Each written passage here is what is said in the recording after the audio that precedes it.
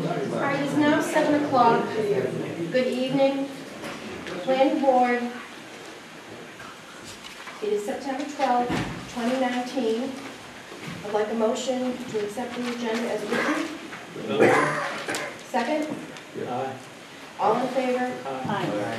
All right, our first item on the agenda is the continued public hearing for the Senior Center, 327 First Parish Road, a major site plan, administrative review, the scenic road, and stormwater review, section 320050.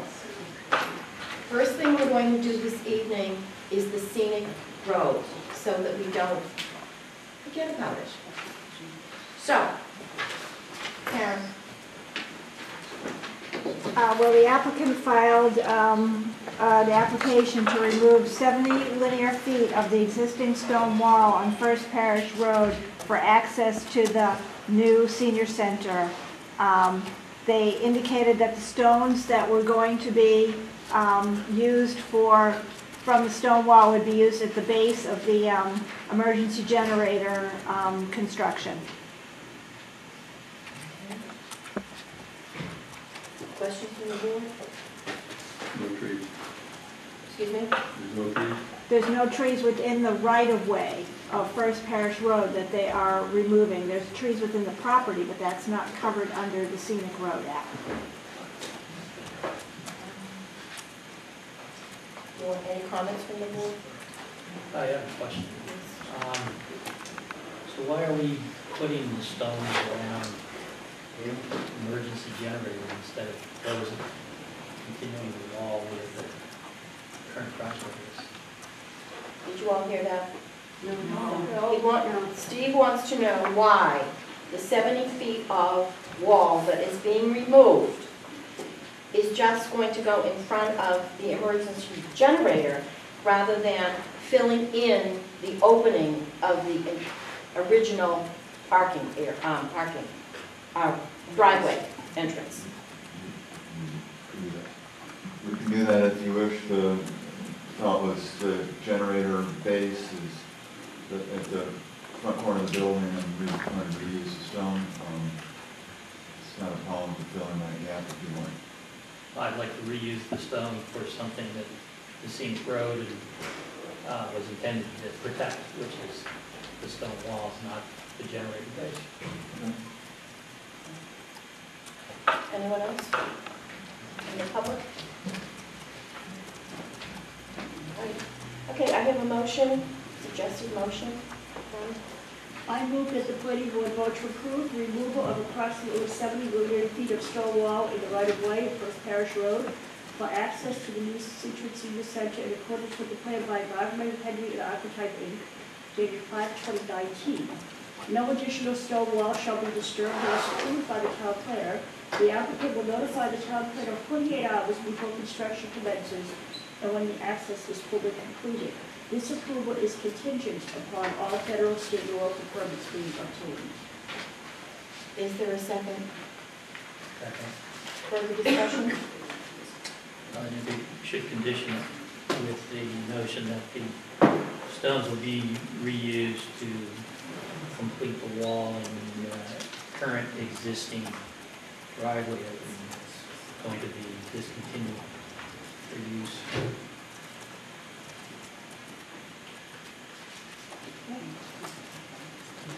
All right, is there a second as amended? Yes. All those in favor as amended? Aye. All right, now we move on to the senior center itself.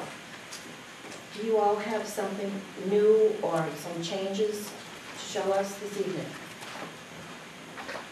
Yes, we do have some updates based on comments that we've received since the last meeting. Just to reintroduce, my name is Steve Kirby with Vertex, Linda Hayes from BBC and COA, Bill Bartman, Rachel Young from UHNA, Barry McGrail from Coastal, and Amy Archer from Air Corp. Since the last meeting, we went and took additional traffic data in conjunction with the NES letter requested. We also did the additional test bidding with the assistance of the DPW. We were in contact with recreation, planning, water, sewer, fire, and police. We've had several submissions of drawings and information as recent as today. We've been receiving some comments as of recently as of today. The responses to the peer and department reviews, we will get into details later, but at this point, we see that the Merrill peer review has been satisfied, Vanessa has been satisfied, water and sewer has been satisfied. The fire department, we've sent them all the information, haven't gotten confirmation from Al yet. Police has also been satisfied, and planning is to be determined. Part of what we've done, we've made some concessions to the original design based on the comments. Some of these concessions added additional work to the scope, which includes paving of the section of the rear parking lot of the existing B-wing. We will have to absorb those costs within the budget, because we have a set budget. We're not building the budget at this point. We may have to delete something within the design or take it out of contingency. We don't necessarily like to do that out of contingency, but we will have to work to absorb those costs from the budget. I did want to go through and touch base on some of the comments that came up during the August 8th hearing. In regard to connectivity to other areas around the neighborhood, in particular the library and the Central Park Drive side of the First Parish. That work was not part of the original charge for or the current budget. If we are required to do something on the north side, it will again incur costs for construction and design, and with the budget set, we will have to look at whether we bescope something or take money out of the contingency. Parking issues is going to come up later on in the presentation. There was a lot of discussion about the reuse of the B-wing, and as we had spoken previously, that was studied and rejected for use as the senior center. And for the last meeting, you as a board had said there would be no further discussion on the use of the B-wing in this format. I don't believe we said that. We may have heard that, but we did not say that. Okay. All right, and I probably did infer it then. Excuse me, can you talk up louder? We're having trouble hearing you. How's that? Better? You have a microphone? I do.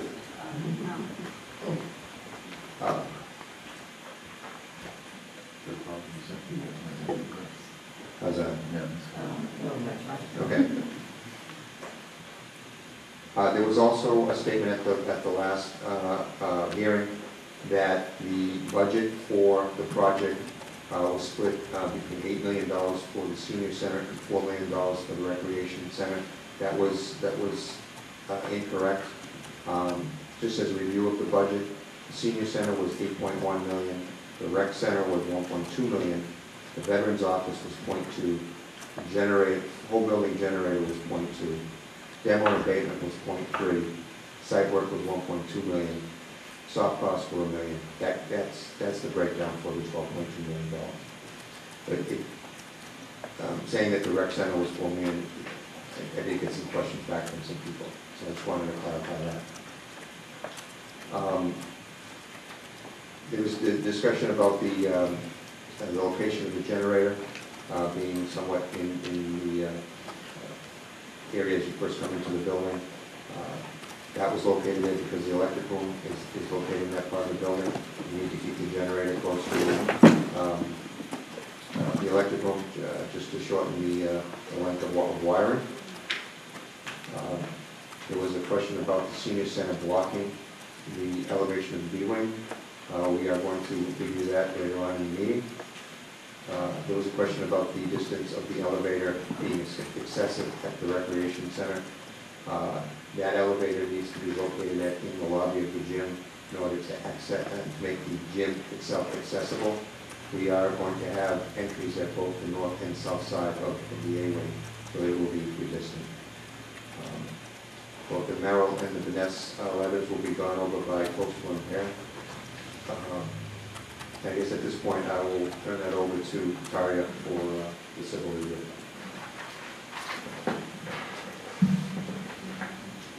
Good evening, Taria McGrail, Coastal Engineering. So I wanted to briefly bring you through the additional testing that we performed on the project site on August 20th. It was in response to comments from Merrill that it was necessary to perform additional soil testing in the exact location of the proposed stormwater management systems. We certainly agree with this recommendation, and on August 20th, we went out with the support of the town CPW and dug 4 additional test holes. We went down about 10 feet and we found that there was no groundwater present or evidence of seasonal high groundwater within 4 feet of the bottom of the proposed stormwater management systems. At the time of testing, we also did infiltrometer testing to make sure that the soil infiltration rates were in line with our assumptions during design. We did find that they were in line with our assumptions, and the infiltration rates found did not result in any changes to the layout, size, or design of the proposed stormwater management systems. So again, just to go through what's proposed, we have 3 stormwater management systems shown on this plan in blue. We tested in each of the locations of these systems. And then on the east side of the site, we have an additional system, and there's a soil test hole done on that side. As a result of the soil testing, we have updated the stormwater calcs to reflect the exact infiltration rates that were found during testing.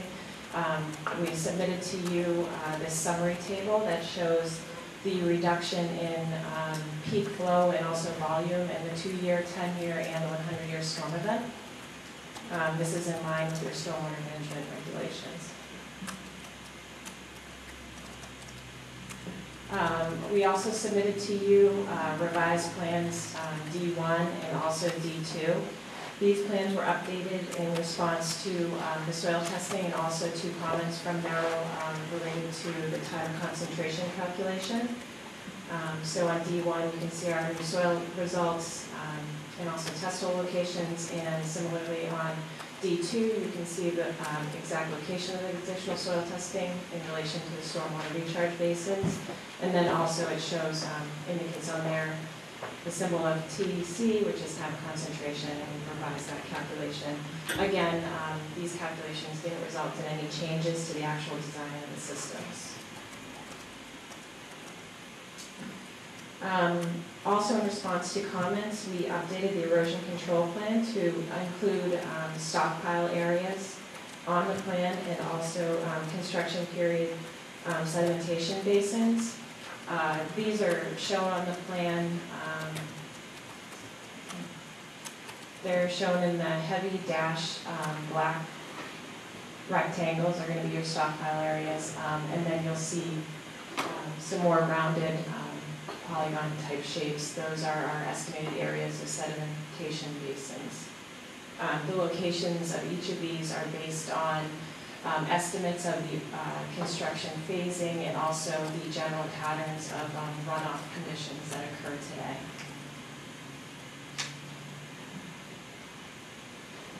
We've also submitted the operations and maintenance manual as a standalone package so that it can be maintained on the project site after it's developed. This operations and maintenance manual goes through all the necessary steps to take care of the stormwater management systems. And also we've included an enhanced emergency spill cleanup plan that lists out key personnel to contact if there's an event of a spill in one of the areas on the project site. And it also goes through some initial measures that personnel on the site can take while they're waiting for emergency response. The purpose of that is to protect the stormwater management systems from introduction of oils and hydrocarbons should there be some kind of a oil or some kind of a spill in the parking areas. And to further enhance the protection of the sensitive resource area, water resource area, The stormwater management systems are, I'll just remind you, they're designed to include oil grit separators and also hooded deep sub catch basins.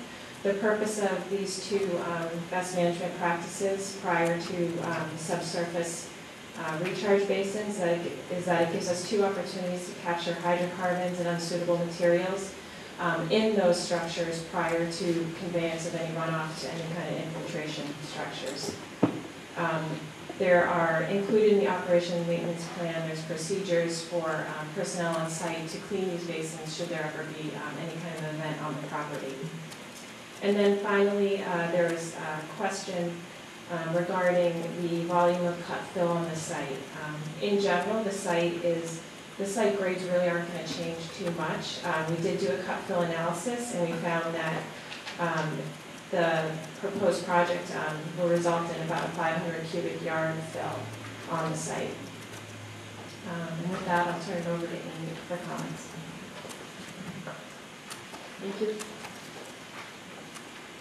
So at the last meeting, we walked through the original study we had done from a traffic perspective, looking at access, circulation, and safety. There were some requests from the peer reviewer that we add some additional data, and we have gone ahead and done that. So I just want to walk through quickly a reminder of what the circulation on the site is. There's a proposed full access driveway on First Parish Road. There's a proposed full access driveway for a new parking lot that will be off of the north end of Cudworth Road. And then we're going to maintain the other two driveways that currently exist along Cudworth Road, with the northern one being an entrance-only driveway, and the southern one functioning, at least in the area right near Cudworth, as a two-way driveway to allow access to and from the historic. Within the site, there will be some areas of two-way. Coming in off of First Parish, there will be a one-way circulation around the primary parking lot for the center itself, and then two-way behind the building, which was recommended from the initial traffic study to allow people the flexibility to exit and enter to and from either First Parish or Cudworth. So taking a quick step back, to position the site within the overall roadway network, Cudworth, which is on the east side of our site, continues down to Country Way, which then connects back towards First Parish Road, but that is about a 3/4 of a mile loop. And then on the right of the site, Cudworth ties into the scenic First Parish Road, which doubles back up to Beaver Dam, a much shorter circle. Because there was some talk at the last meeting about whether or not Cudworth Road would be should be considered as a one-way, and we just want to point out that that would cause some inconvenience to the residents currently on Cudworth Road. So the additional analysis that was requested was potential turning movement counts, which are typically captured to do level of service analysis.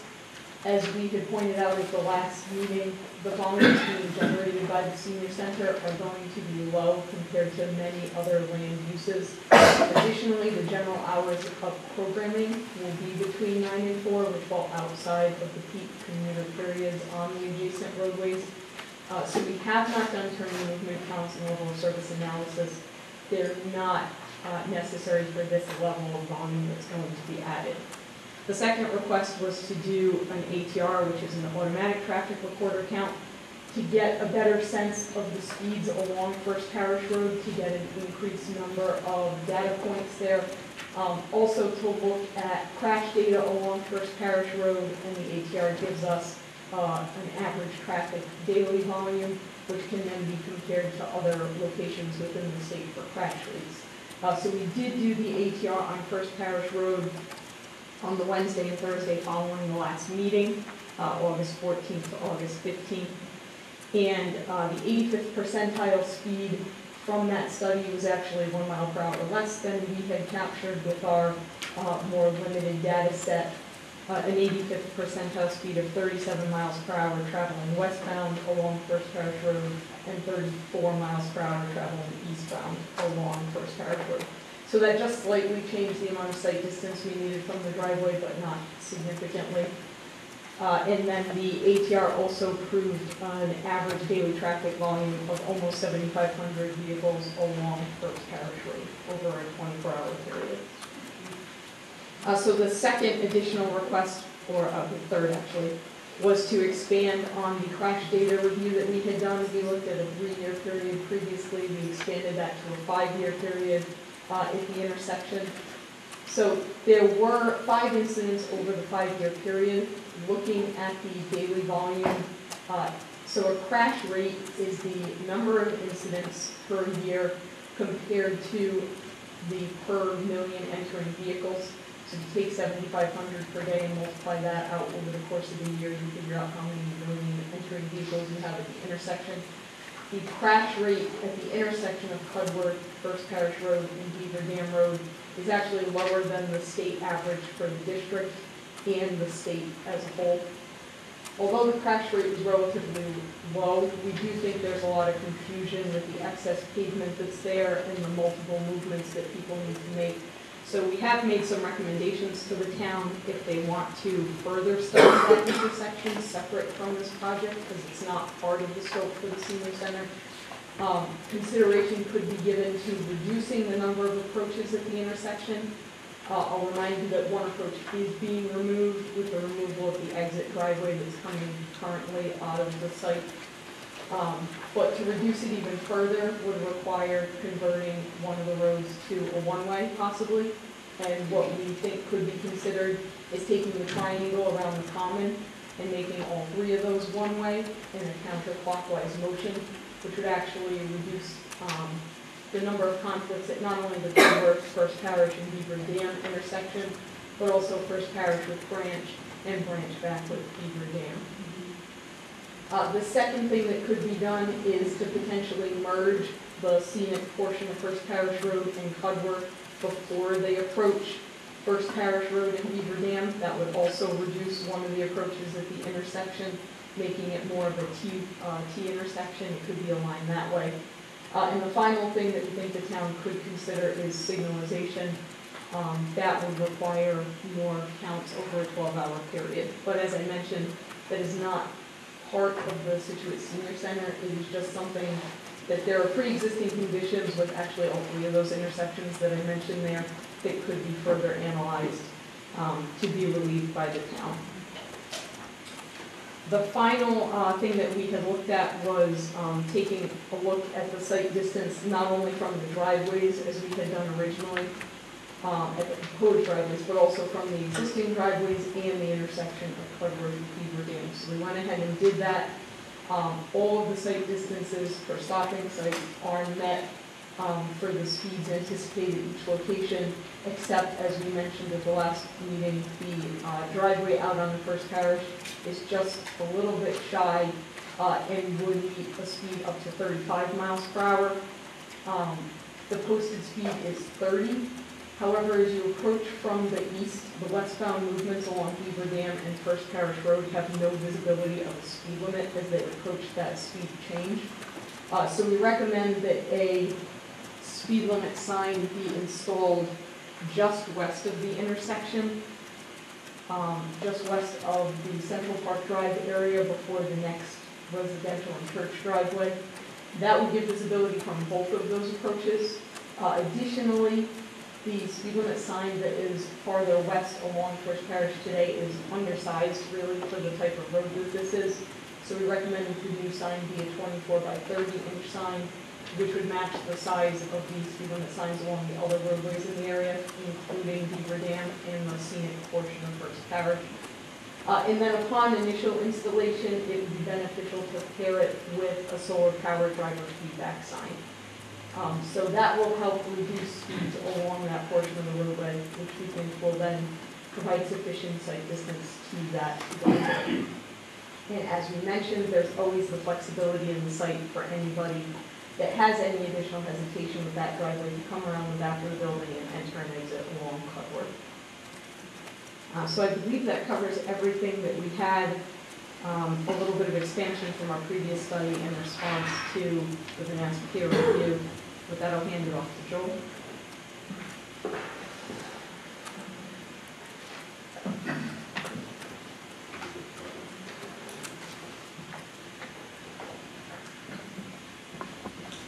I'm going to be reviewing the department comments that came in from water, sewer, fire, and police.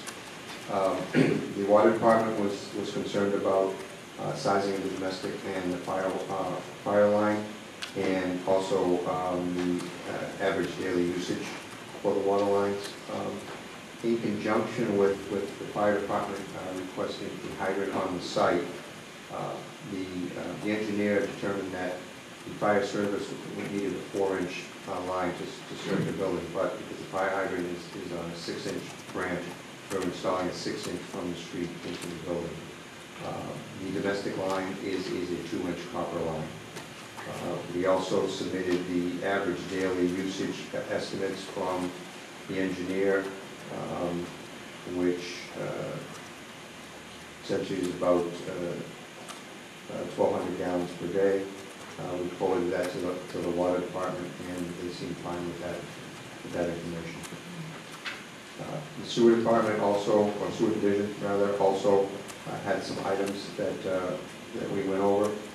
In particular, they had concerns about the grease trap, which we are putting in a 2-section grease trap, and that's on the drawings. They were looking for external cleanouts, which we revised the drawings to show those. External cleanouts on the sewer line. There was concern about the abandonment of the existing sewer line, that it be capped. We also including a note on abandoning and capping those sewer connections. They were requesting watertight frames and covers for the proposed sewer lines and also the existing sewer manholes. We have the watertight covers on the proposed new sewer manholes, but the existing manholes are outside of the scope of the project. There was also concern about disrupting the existing lines and making sure they don't get disconnected from the buildings that are in use, which we will have notes on the drawings to ensure that that does not happen. Essentially, we got feedback from the sewer division that they were accepting of those responses. The fire department had several concerns. One was, like I said, to make sure that there's a fire hydrant on the site within 100 feet of the fire department connection on front of the building. We've located that fire hydrant approximately 60 feet from the fire department connection. They also had concern that the reinforced grass drive that's in front of the B-wing be marked with signage so that one, it's not used unauthorized, but it also allows the fire department to know exactly where to enter. We've added that to the drawings. And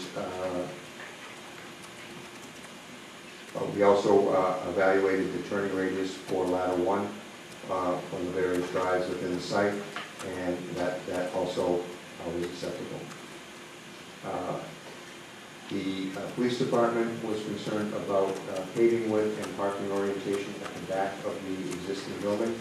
The connector road going from the senior center parking lot to the rear of the B-wing is 24 feet in width. The requirement from the fire department is actually 20, a little greater there. There's one section of the parking area that's being repaved, and those parking spaces right now are at a diagonal orientation. So widening that one section so that the parking lot can be straight in parking, since that's a 2-way.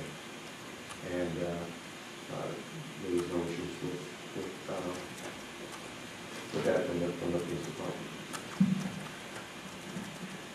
Joel Bartman, DFSA, I just want to talk a little bit about responding to the traffic and parking requirements on site. The last presentation we had shown what we thought was the requirement based on table 760.6 of the zoning bylaws, and then pointed out that there wasn't any particular category that the senior center or the recreation department fit into within that category. And based on the final item in table 760.6, is parking spaces adequate to accommodate normal demand as determined by the planning board. So we tried to show what normal demand was for the different buildings. What this first method 1 is showing is going back to table 760 and breaking up the senior center into components that actually fit into the requirements. So instead of a single use, we have professional or other office use, the administrative space. We have the fitness component. We have assembly use for the assembly rooms, and we have educational use for certain other program rooms. So the senior center is divided into 4 uses, and we've calculated the occupants and the parking and come up with a need for 91 parking spaces at the senior center, and using that same logic came up with 71 spaces at the recreation center. That we're not really changing anything of the status quo there. The spaces are provided. There are 70 spaces in this main parking lot. As Steve mentioned, we're repaving and creating some additional spaces here. There are 11, and the thought is that this would be, if the 70 spaces in this lot is inadequate, the staff would park here, leaving the patrons and clients of the senior center the more approximate lot. And then we have 16 shadow spaces in which we're showing how they could be fit in. We're asking that those be considered shadow spots on behalf of the town, who have asked us to minimize the encroachment into this area if at all possible, because that it's not within the outfield line of the softball field, but it's taking more green space and it's right on the edge of the outfield line. So the theory on shadow parking is you can show that the site complies, and if it's needed, if it's proved that it's needed after a year or 2 of use, the parking can be put in. If it's proven that it's not needed, we're able to preserve the green space, have less impervious surface on the site, etc. The senior center exits out here as a secondary egress onto Cudworth. The recreation department now has a new lot here on the north side of their building, and then the summer camp drop-off happens in this loop around the tennis courts, if you can see where the cursor's going. So right now they go through a loop at the front. In the future we'll go through a loop in the back, and we have an equal amount of staging and parking spaces there as on the front. Rachel?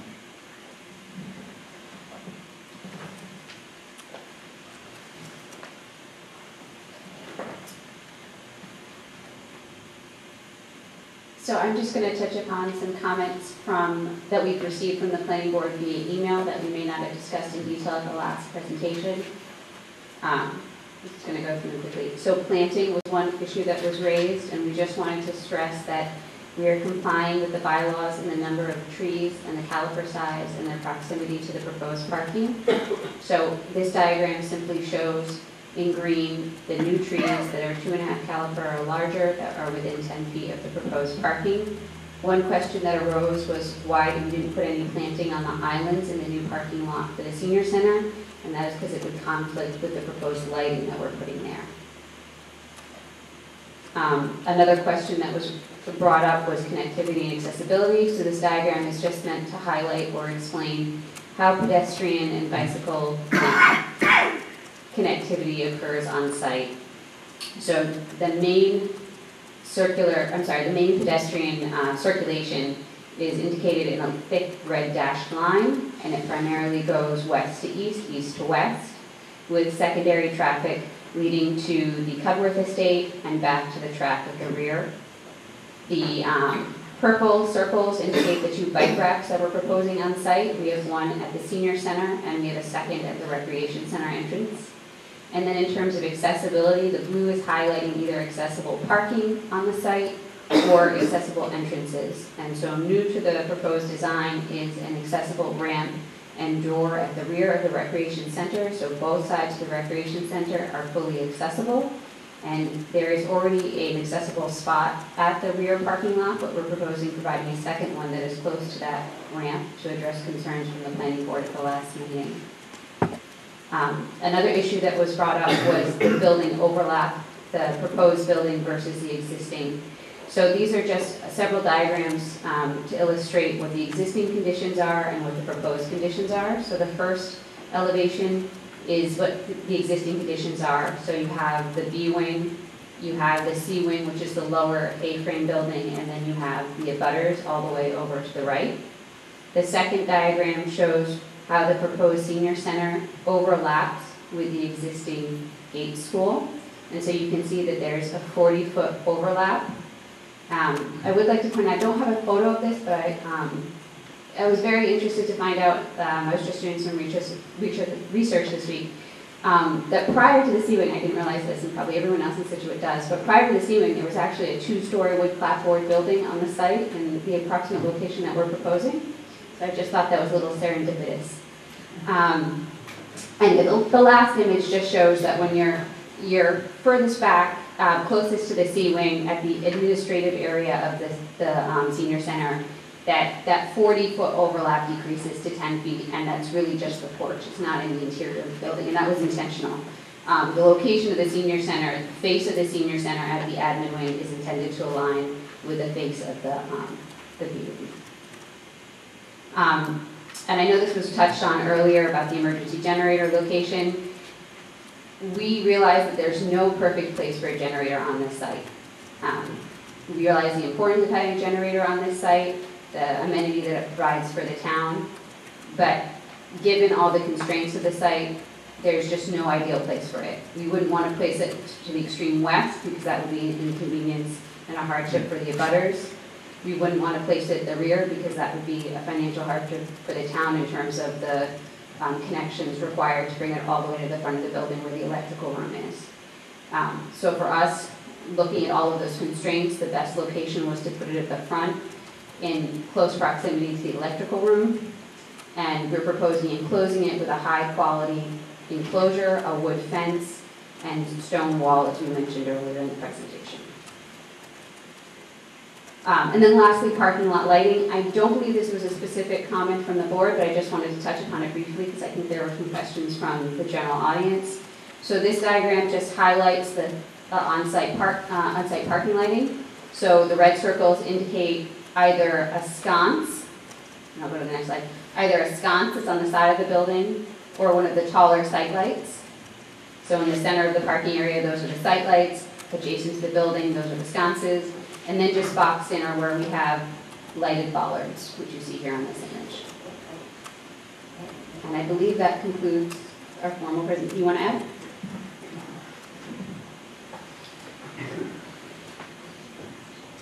Thank you. One thing I did want to add, and I had actually some comments and some questions. I did receive a draft of the decision, and I noticed there was a couple of items on the draft that we hadn't been notified about. One of them in relation to the generator. There was a request to have the acoustical paneling on the outside generator rated for 65 dBA at 3 feet from the generator. I did not have time to look into that. I know that 65 dBA is not an issue. It's that distance from the generator. We have to really look at that to see what the generator manufacturers provide. The acoustical engineers, the Centec Engineering, they've given us 2 data points. The noise ordinance for the statewide is Mass DEP requirements, and it's a regulation that sound from building mechanical equipment, i.e. the generator, not exceed existing background sound levels by 10 dBA decibels, and that will comply. The generator enclosure is designed to provide no more than 65 dBA at 7 meters surrounding the generator. One other item was that there was a line to put bollards at the existing entry to eliminate the cars from driving in, even though we were landscaping and putting curbing there. I think that's no longer necessary if we're going to rebuild the salvage wall in that space.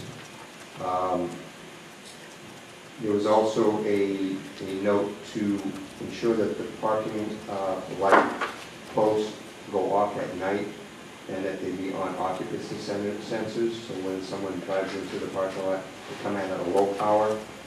I think we need to research that a little bit more. I think our original intention was that they'd be on a timer because obviously it gets dark at different times. And you may not want them on all night long. If it's just on an occupancy hour, then it's going to be on all night. So that's something we're going to have to look into a little bit more. The last thing is I actually have a question for the board. There was a note saying that any kind of building signage needs to be reviewed. We're not intending on putting a ground-mounted sign at the front lawn, but we did have lettering on the side of the building. Is that the same thing? Needs approval. Yeah. Okay, Are you all set? that's all I have. Yes. Thank you. Okay, I'm going to take this opportunity now to open this up to the public, because this is a public hearing. Unless you have something new, we're not going to plow the ground that we've plowed before. So if anybody we have received your comments, we understand where so many of you are coming from, your concerns, and so on. So if you have something new, raise your hand, identify yourself.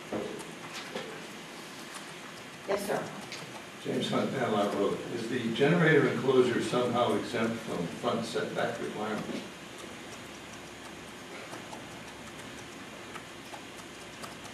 Unfortunately, it seems to be the only place that it can go. Mr. Goodrow, Yeah. would you care to enlighten us on the generator and the fact that it does not meet the setbacks? I'm not aware of what the setback is there, but that is the only place it can go without having to redesign the entire electrical system for the building, which would substantially add to the cost of the building. So it goes closest to where the electricity comes off the pole and the plant. As far as I know, unless things have changed a lot, the planning board cannot issue a variance for front setback. That is the purview of the zoning board of appeals. Then we have to go before the zoning board, I guess, for that. Okay. All right. It's not a permanent structure. Excuse me? The generator is not a permanent structure, it's not affixed to the building. It's portable. It's a movable generator, it's not portable, but it's not affixed, it sits on a pad, it's a piece of equipment. It's not part of the building. All right, we'll have to take that under advisement.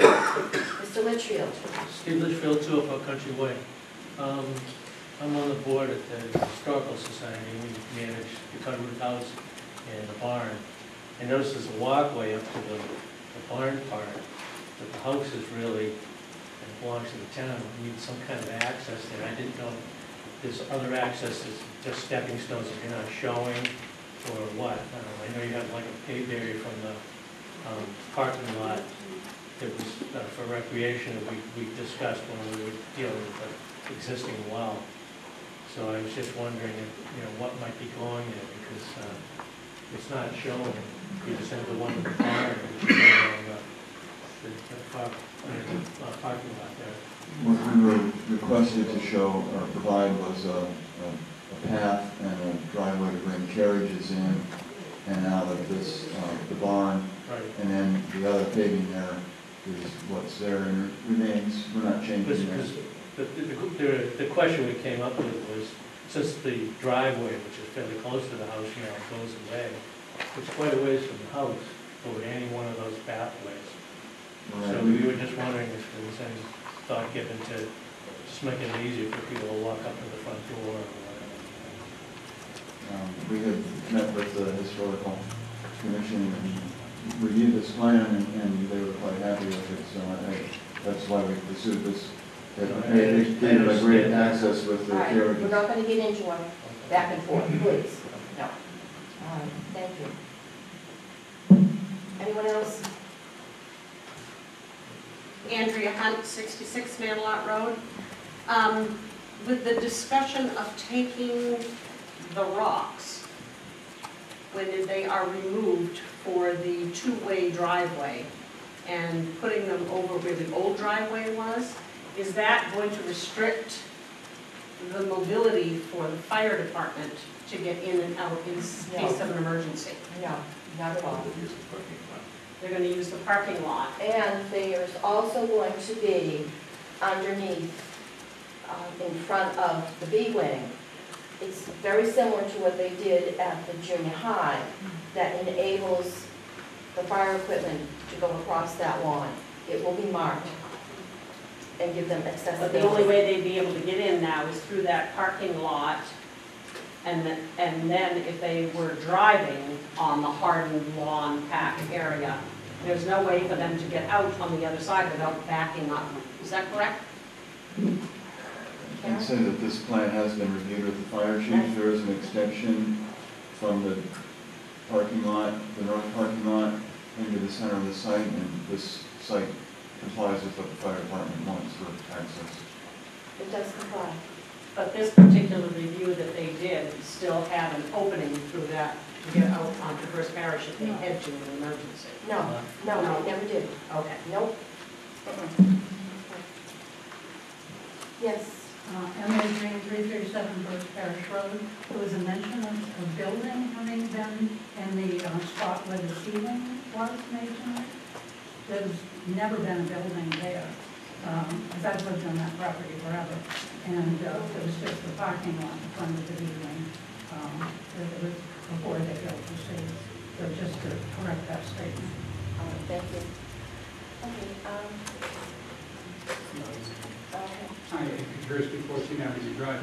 Could you give us a status of where the planning board is as far as approval, so, on the project? all right, this is what's going to happen. If there are no further questions or comments that are new, all right? I'm going to ask Karen if she has anything new. If not, what we're going to do next is to go through the suggested motion and through the conditions, some of which may be changed and so on.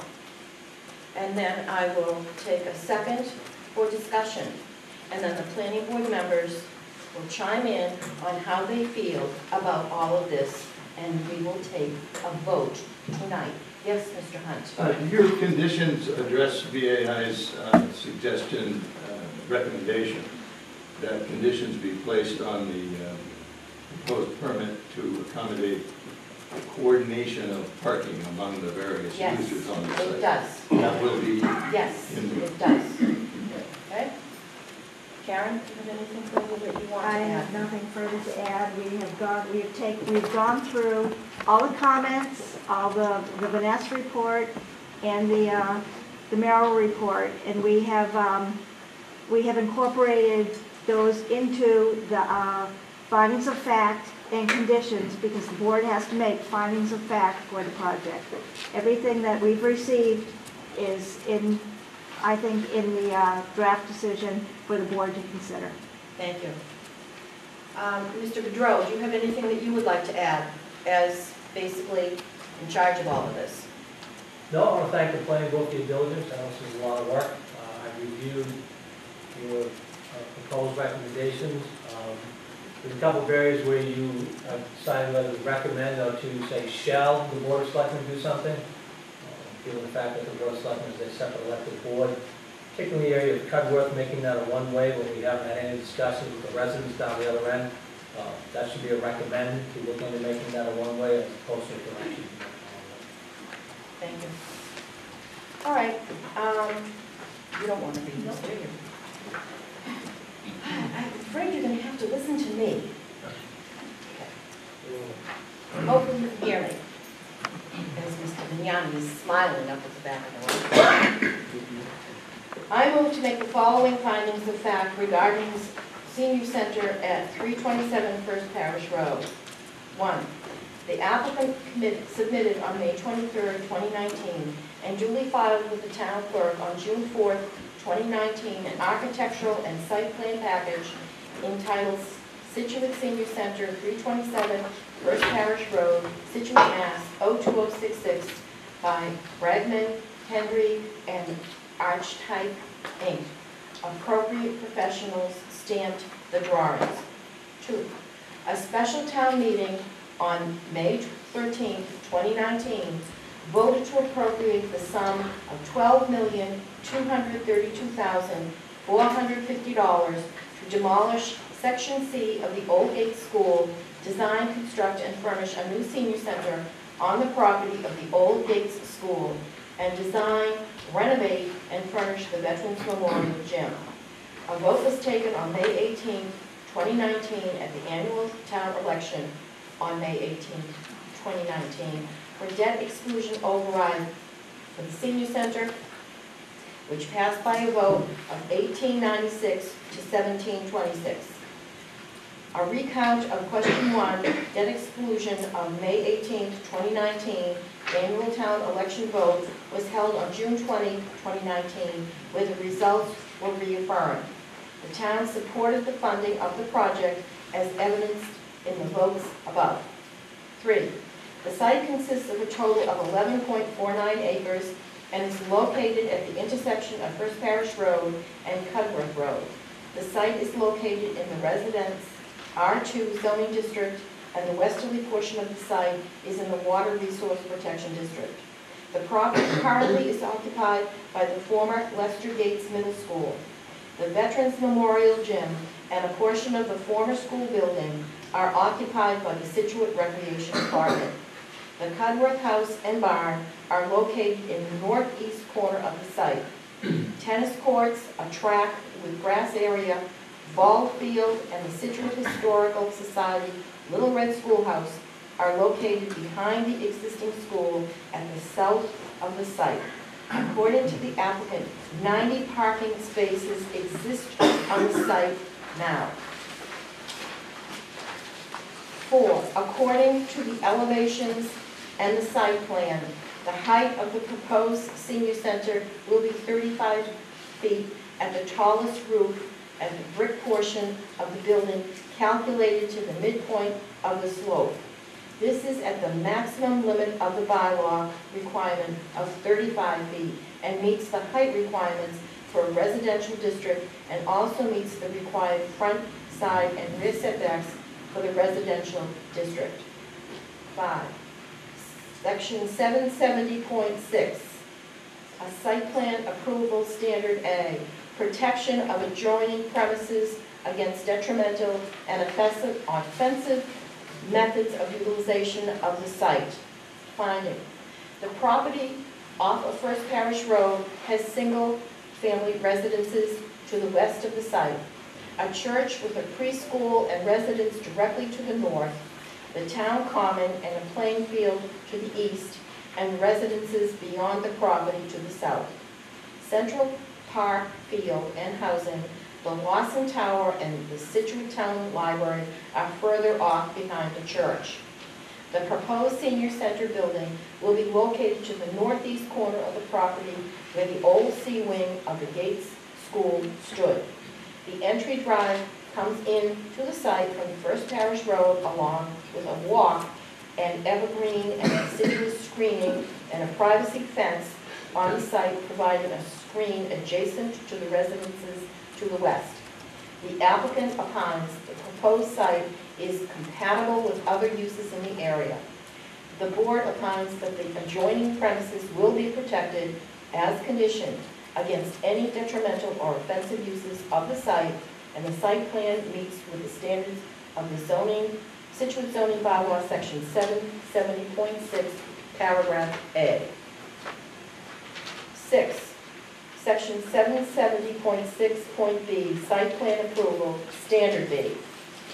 Traffic safety and ease of access at street and highway entrances and exits of driveways, taking account of traffic volume, grades, site distances, and distances between such driveway entrances, exits, and the nearest existing street or highway intersections and times of peak traffic flow. Finding, the applicant engaged Parry Corporation, Parry, to prepare a traffic assessment for the Scituate Senior Center, the board, through its engineering peer review consultant, Merrill Engineers, and land surveyors, engaged Vaness and Associates, Inc., to evaluate the adequacy and accuracy of Parry's methodology, data, findings, and conclusion. BAI submitted detailed written comments to the planning board. In response to these comments, the applicant and Parry provided responses. BAI indicated that the additional materials were needed in support of the project. The applicant and Parry collected additional data and prepared revised reports where requested and updated the site plans. After further review by BAI, the applicant has determined to have adequately addressed BAI's comments and recommendations with board's conditions. The board determines that the proposed project, as conditioned, provides for traffic safety and eases of access at the street and access driveways and times of peak flow traffic, concurs with their identified sightline limitations and recommendations offered by the applicant and the town's consulting engineer, and will not create any undue congestion in the streets and the ways abutting the proposed project or in intersections within relevant proximity to the proposed project. 7. Section 770.6.b, Site Plan Approval Standard C.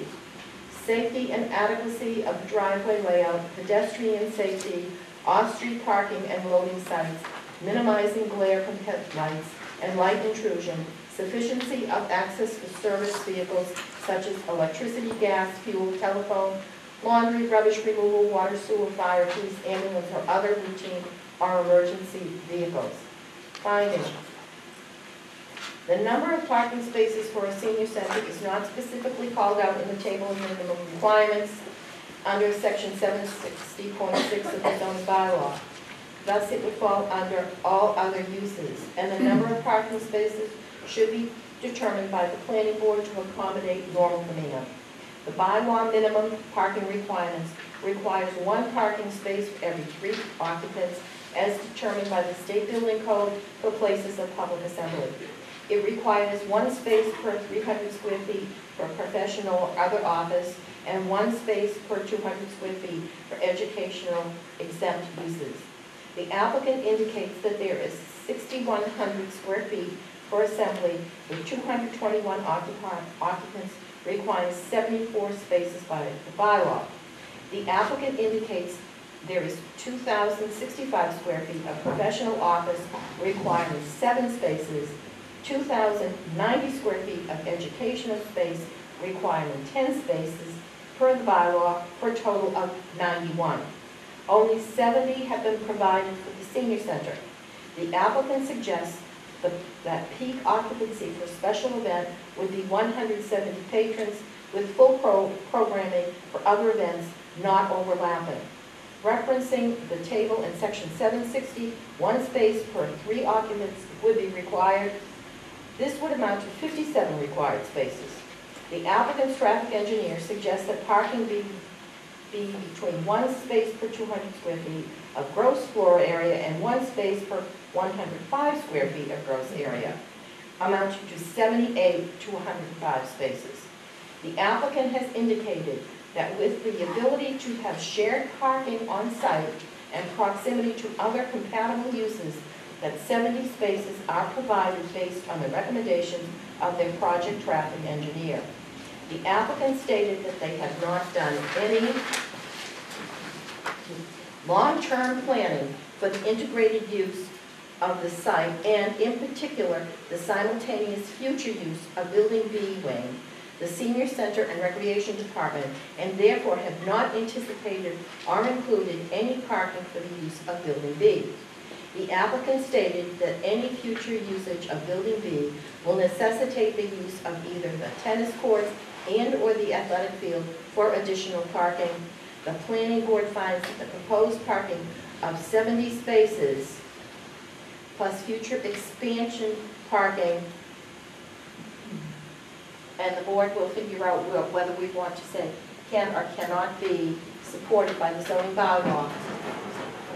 It appears to be, again, either sufficient or insufficient for the proposed use. All right, I'm going to open this up to the board at this moment. How do you feel? Steve? I feel like we pushed the limit on parking here, and that any additional use in parking is going to create additional demands here. I think one of the things that we have to do is condition this approval, if you will, that there won't be any other use of the building to be with, and that if, that there's some kind of evaluation of the parking going forward, and that if they need to increase parking, they're gonna have to increase parking. And we just have to limit what actually gets done here, what kind of use is actually done here. Because I also note that because there are 90 existing parking spaces already, they're only going up to 148 parking spaces, so that's really only an increase of 58 spaces on the site.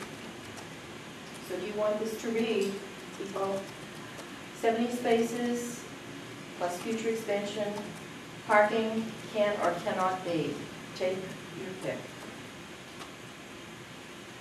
Pick one. I'll pick one. I think the answer is can. I agonized over it. Yeah, I've agonized over it too. I've got more little matrices. I can tell you. All right. I can park so many cars in that spot you've never seen it before. But the reality is, I think in my own mind, the number is greater than 70. And I think that's by adding the expandable areas after demonstrating that we need them, right? And then go from there. I think we have to say can. All right. And then, by the same token, it would be sufficient in the next line. Everything as conditioned. As conditioned. Right. All right. The applicant indicates there are 90 parking spaces on site, and there will be 148 total parking spaces after the 70 spaces for the senior center are built. The existing condition, the applicant indicated, there were 37 spaces in the north parking lot for recreation. This has been diminished to 23 spaces in the redesigned and relocated north parking lot. There is reduction in parking of 12 by 12 spaces that were existing for the recreation center and Veterans Memorial Gym. The privacy fencing to the west of the site minimizes headlight glare to the extent possible. The fire department has determined that width and road composition of the fire department access roads, which consist of roadways, parking lot, and fire lanes, are acceptable. The planning board opines that the site plan meets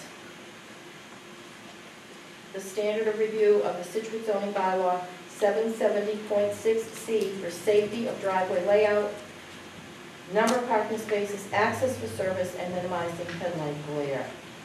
Again, as conditioned. As conditioned. Okay. 8.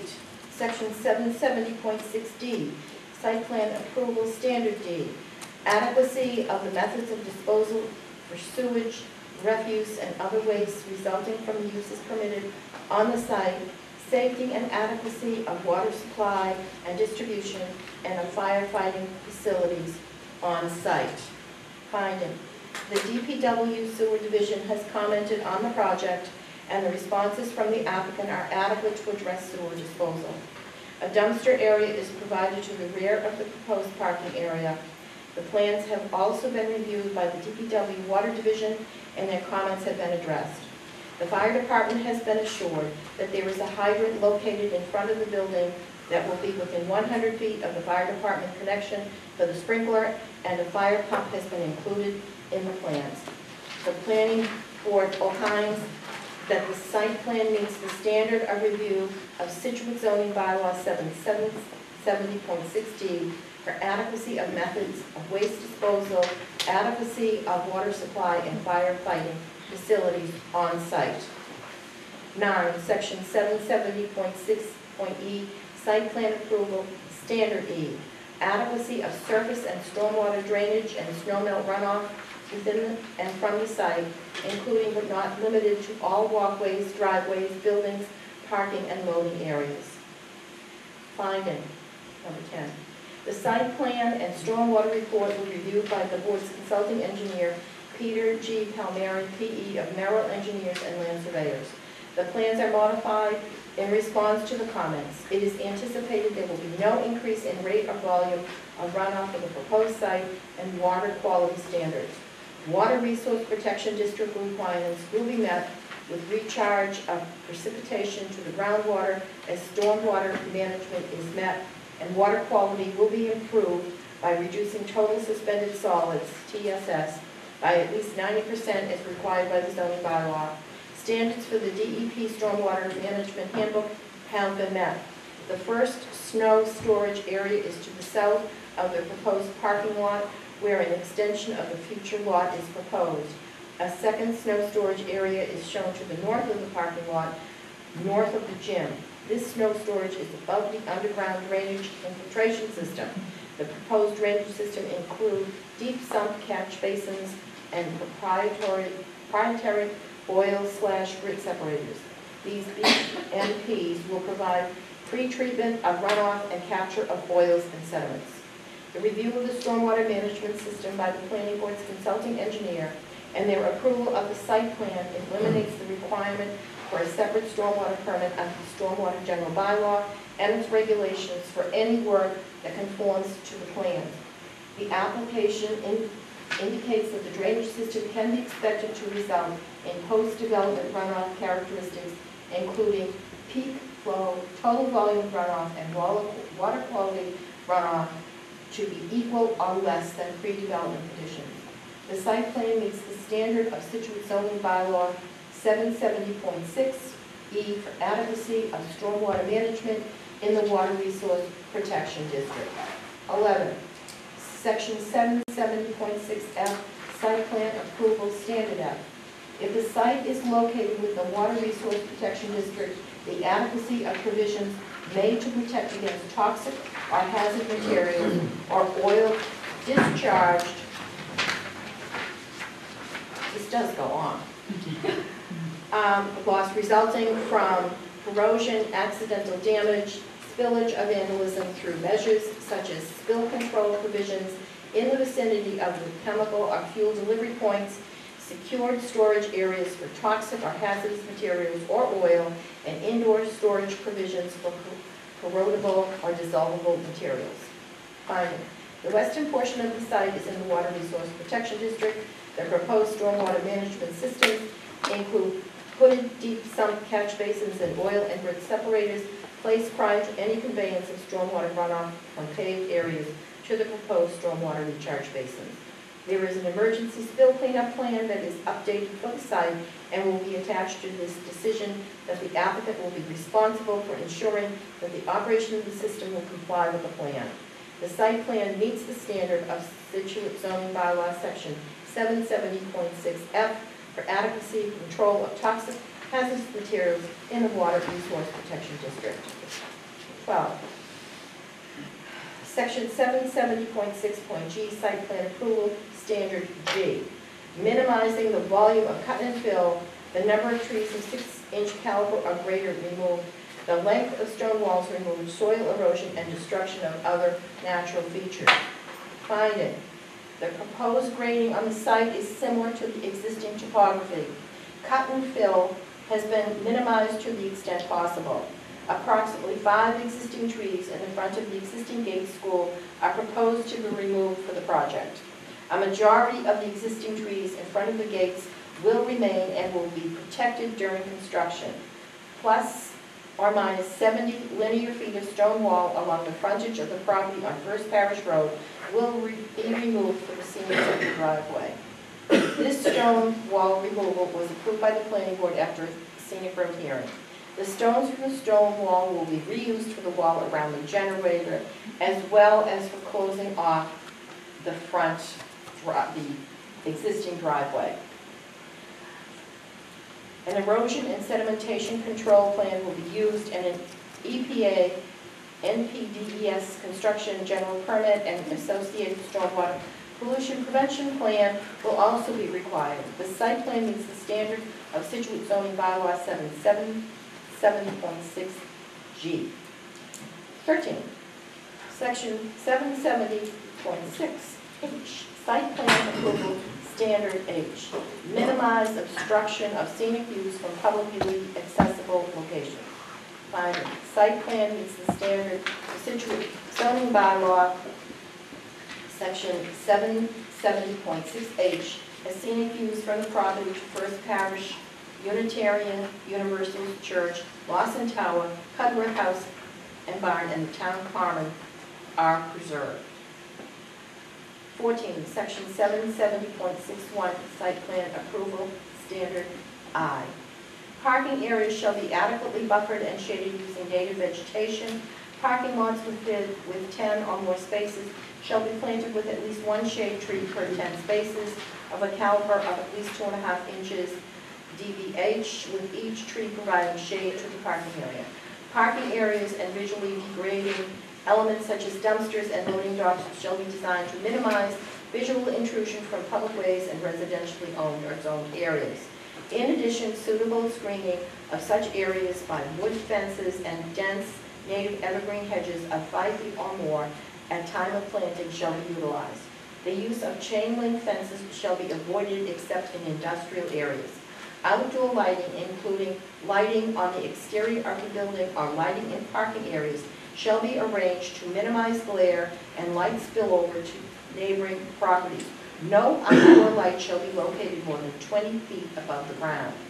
Finding, the parking area to the west will be buffered with a mixture of evergreen and deciduous trees with some native varieties. A proposed 6-inch hollow PVC 6-foot hollow PVC vinyl privacy fence is also located by the west property line. There is an existing chain link fence that will be maintained on the southwest property line where the new privacy fence ends. The parking area to the north is not buffered.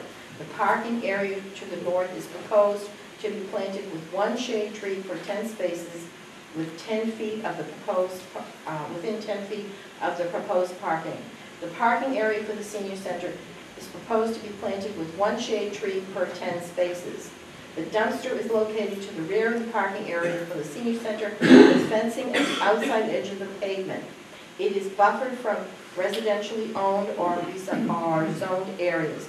Outdoor lighting is proposed that will be LED down lighting that will be installed 20 feet above the ground, and there will be bollard lights as well. The requirements of bylaw section 776I have substantially been met. 15, section 770.6J, site plan approval, standard J.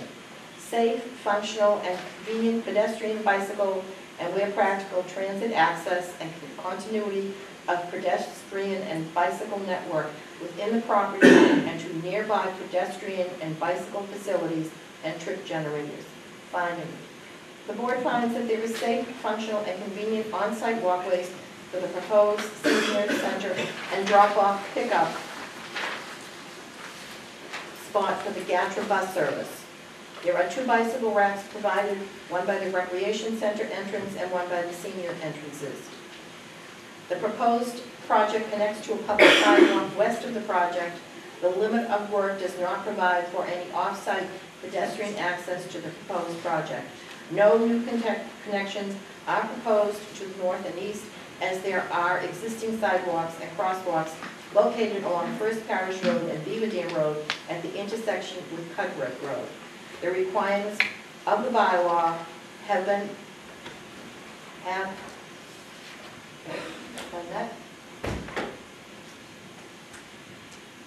The site plan entitled Scituate Senior Center, 327 First Parish Road, Scituate, Mass. by Bergman, Hungary, and Archetype, Inc., dated May 2019, with revisions through August 31st, 2019, meets the requirements of the Town of Scituate zoning bylaw, section 770.6. Site plan review standards are reviewed to a degree consistent with the reasonable use of the site for the proposed permitted by regulations of the district in which the land is located.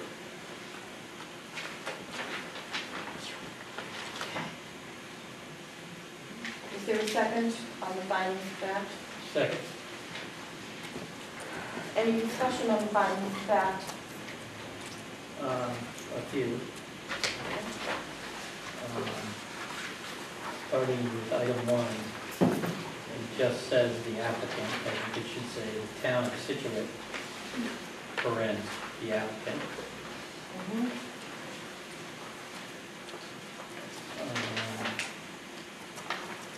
Anybody else on this one? On the second page, item 4, we indicate that at the end here, it meets the required front, side, and rear setbacks. And I guess the question is, does it? I think one of the gentlemen over here raised that question. Well, and it may mean that to the extent that we need to condition this, and I don't know if we can condition a finding of fact. no, I think we can condition it under our conditions, that they go before the zoning board of appeals. But I'm saying that may or may not be a fact, Okay. right? So I'm saying that as conditioned, that this probably should say something to the effect that meets the front, side, and rear setbacks as conditioned for the residential district, and that we should condition that they evaluate the need for zoning board of appeals approval for relief on the setbacks. Yes, can I ask a question though? When you talk about the senior center, what are we actually talking about, the building itself? Is that piece of equipment included in the building? Yes. It's not in the building. Well, as part of the building, As- as referred yes. to the senior center, that's It's going away anytime soon, so, the question becomes, is it or is it in conformity? And I don't think I can give you the answer to that here.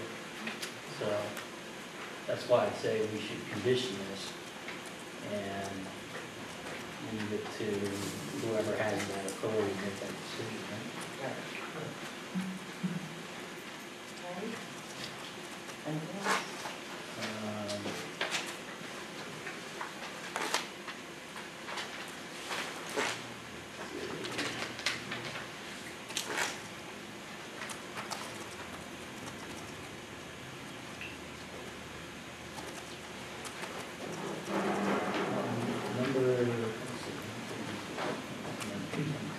Number 7, the very last paragraph. I'm not sure if we got this or not. Planning board finds the site plan meets the standard review. I think that should also say as conditioned. Yes, got that. Okay. And then on number 10, halfway down the first paragraph, this talks about the first snow storage area is to the south of proposed parking lot, extension future lots proposed. Just flagging this for discussion on conditions that if that ends up having to be used for parking, then we'll need a snow management plan. Okay.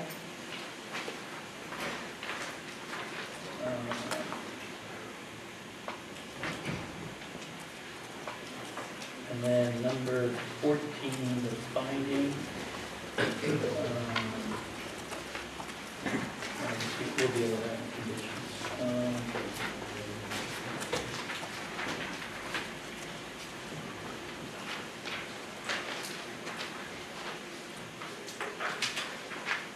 And then I would say that, what is this one?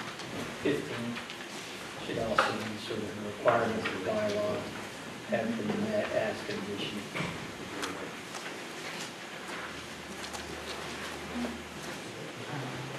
All right. That's everything I have. Wait, can you repeat what you said for 14, please? 14? 14, you noted 14, but then you went to 15, so did you have comment on 14? No, 14, I said, let's just wait till we get to the conditions. Okay. Okay, all right, Okay. okay. And do you have the next one? Just put, yeah, Yeah. okay. All right. That's everything I had. Anything? Yeah?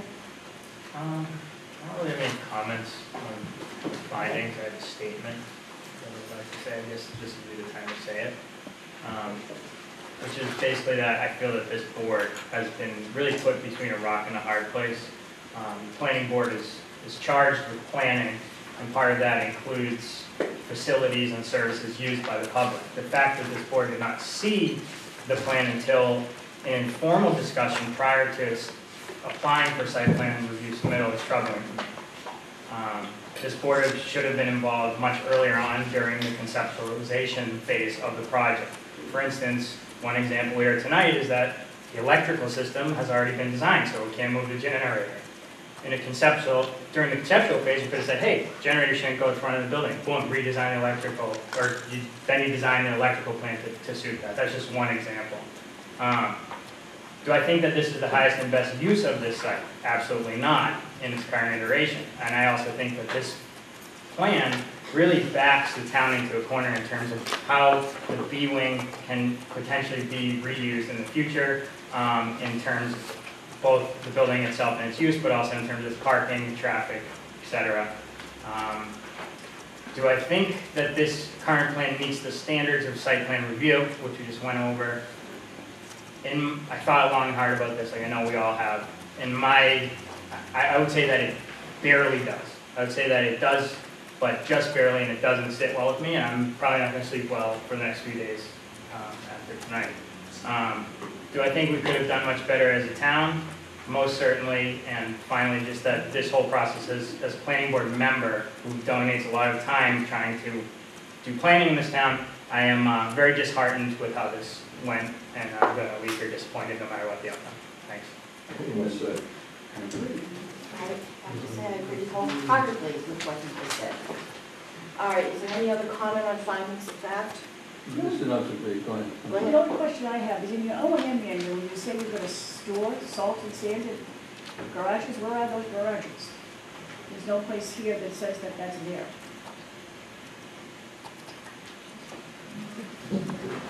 What's the question? Yeah. Could you repeat the question, please? In your O&M manual, it Sure. says. So the question is, where would snow and salts be stored? It's our understanding that the parking areas will be maintained by the DPW, and those materials will be coming when they do their processes during the winter, when they spread sand and salt from the truck. So it'll be coming from their yard. Bill? Just an observation, pick up what Ken said. I think the seniors deserve a center. I'm not sure this is the center they deserve. And I also kind of take exception that this thing has been expanded to come back up and include everything else that's going on to the campus. If there's a need for a plan to do all of those things, well, that plan should have been done preceding this one. And I'm not sure how we're going to get that. In other words, there's talk about putting the food pantry into the gates. The way it is right now, you can't do it because you don't have parking for it. You choose up all of your parking for basically put in for the senior center. Instead of building it out where you can get, I think, shared parking, better used parking, that kind of goes by the way board because it's gone. The decision's already been made on the center. But I think Ben's right. I think this, at least I'm going to lose some more sleep over this. Because I've really had to compromise to sit there in my mind to say, would I do it if this was somebody else other than the town and something other than our senior center? Or correction, I guess I've reached that point. Senior center. Yeah. Don't move, buddy. All right, thank you. I would echo Bill's comments here, and I think it's the primary reason that in section 7, we wanted to be clear that we stated that the applicant has not done any long-term planning for this site. And I think Bill is absolutely right that we boxed ourselves in on this site. And, you know, we are, I think, at that minimal level of saying, does it meet the standard for site plan review? But I think, as all of us have said up here, that, you know, an integrated campus plan would have been the way to start with this thing, not to come back and try to retrofit it later. But it is now in this condition, you'll be boxed in, will be boxed in. And that's not to say, as Bill mentioned, that I don't believe that we should have a senior center in town. I most definitely do. I just think we've gone about this in sort of a backwards way in terms of laying this out. I could not agree more. And I do feel, as Ben has said, as everyone has said up here, that we are between a rock and a hard place. We're damned if we do, and we're damned if we don't. Yes, we need a senior center. These plans have been reiterated more times than I care to think about. Meetings were held, but they were never held with the planning board until after the vote was made at town meeting. The cat's been let out. You know, I mean, here we are.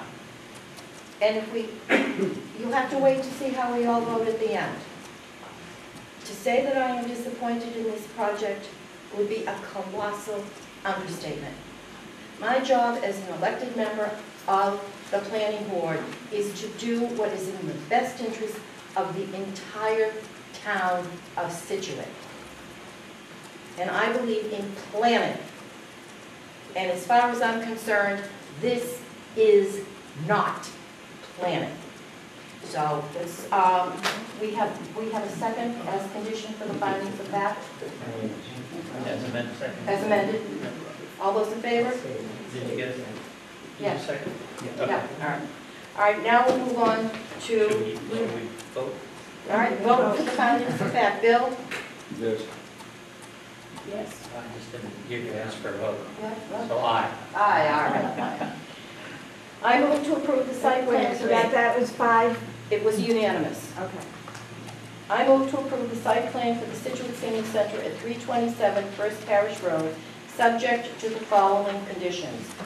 1, the site plan entitled Scituate Senior Center, 327 First Parish Road, Scituate, Mass. 02066 by Bardman, Henry, and Archetype Inc., Scituate, Mass., dated May 20th, 2019, with revisions through August 31st, 2019, is approved, except that it may be modified if changes are necessary to meet the conditions below. 2, 6 reduced sets of 11 by 17 prints of the most current plans and PDFs shall be provided to the planning board prior to the pre-construction conference for distribution to town departments and for the files. 3, the building shall meet all pertinent requirements of the Massachusetts State Building Code. 4, materials and details of construction shall meet all pertinent requirements of the DPW, Board of Health, Fire Department, Conservation Commission, Building Department, and Commission on Disabilities. Where this site plan administrative review requires approval, permitting, or licensing from any local, state, or federal agency, such required approval, permitting, or licensing is deemed a condition of the Town of Scituate Planning Board's approval of this site plan. All necessary permits and approvals must be received prior to construction. 5, see separate certification of action for scenic road approval. 6, no new underground irrigation system shall be allowed to connect to the town's water distribution system or in any manner use municipal water in accordance with the policy made effective by the Board of Selectmen on October 8, 2014, and reaffirmed by the Scituate Water Commissioners on May 26, 2015. All irrigation systems installed in accordance with the policy must be supplied by on-site sources or private water suppliers at the expense of the property owner, which is the town of Scituate. Utilities, parking, traffic, and erosion control.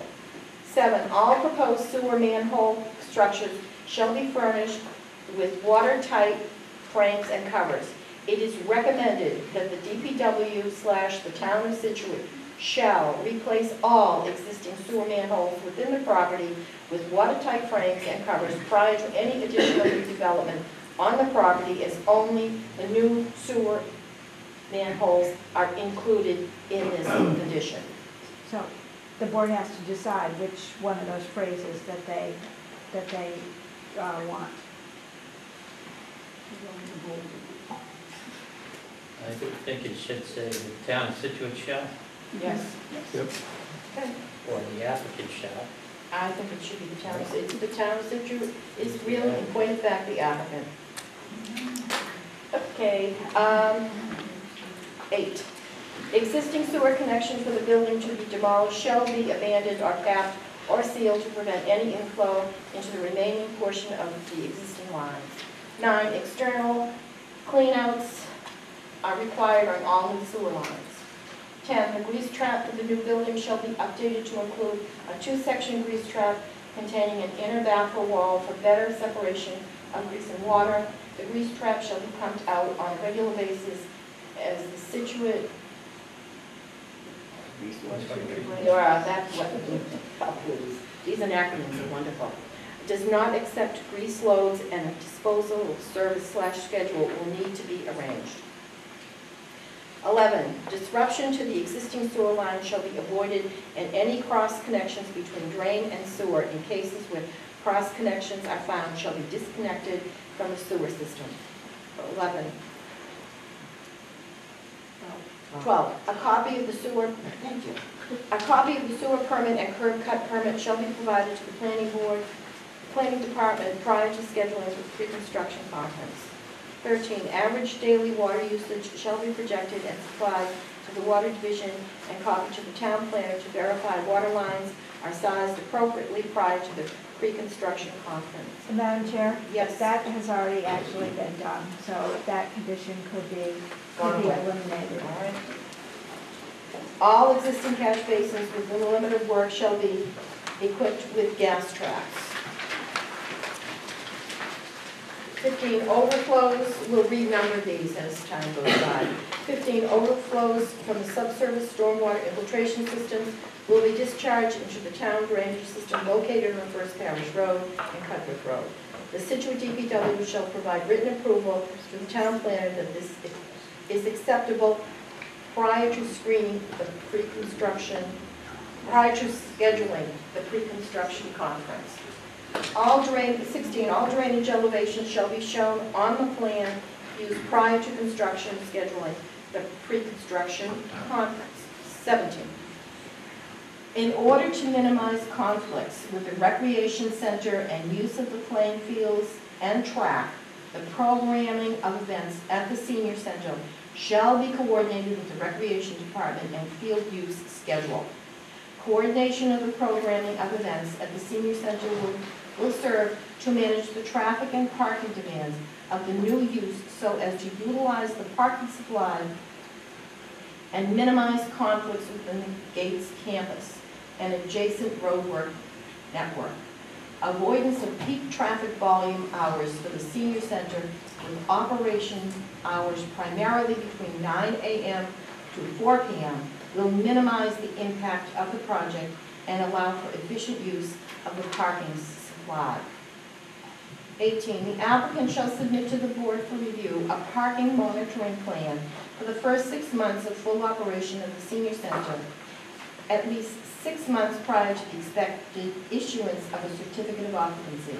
The applicant shall implement the monitoring plan as approved by the board.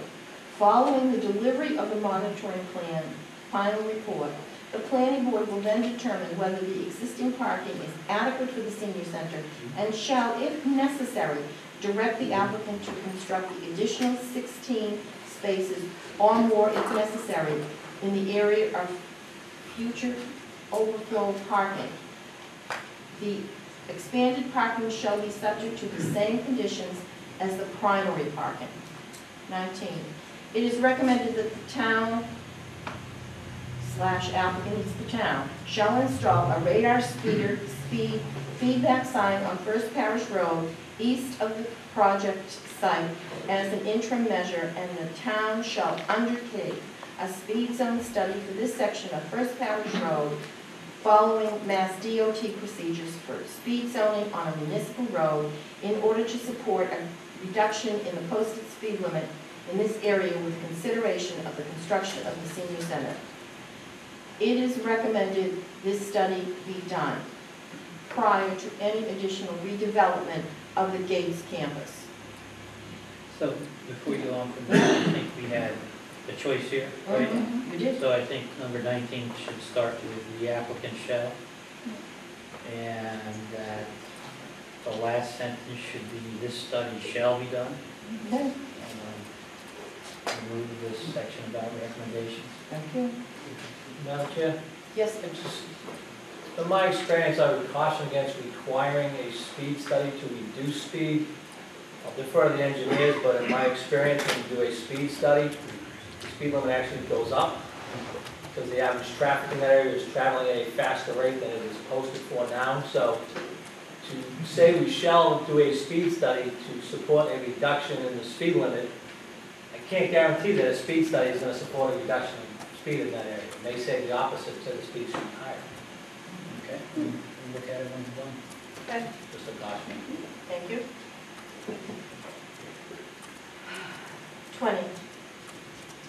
It is recommended that the town shall install a new ADA crosswalk constructed along the northerly side of First Parish Road from the crosswalk to Central Park Drive for connectivity.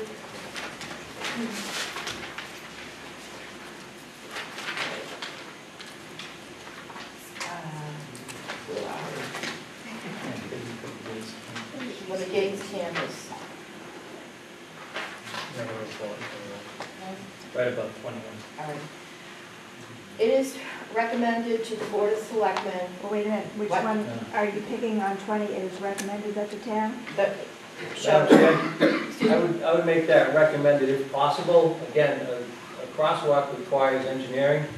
It has to meet certain requirements to be placed at a location. If that location doesn't meet those requirements, I can't put a crosswalk there. I don't want to be tripped up that I have a requirement to put in a crosswalk that's not legal. All right, so Recommended if possible. if possible. How about the applicant shall install if possible? Yes, that's Right? right. If possible. I can do it if possible before I do it.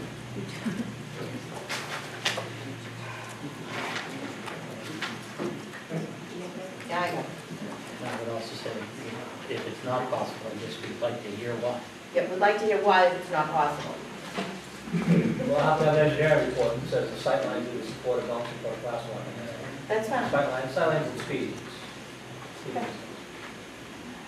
It is recommended to the Board of Selectmen that Cudworth is converted to a one-way street so that parking is available for the Gates campus. That's number 21. 22, gasoline, oil, and chemical abrasives shall not be stored on-site in the Water Resource Protection District. No road salt shall be used or stored on-site. No vehicle washing shall occur on-site. 23, 2 signs shall be installed for the fire department vehicle access, demarcating emergency vehicle access only.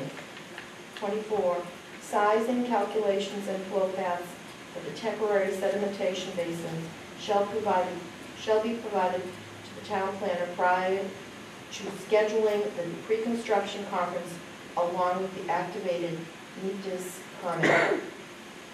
25, any security cameras used on the outside of the property shall not view or record above the privacy fence. The privacy fence shall be 6, 7, or 8 feet. If it's 8 feet, they need a permit. If it's 7 feet, it's under the permit. 6. I would say 80. 6 is the perfect.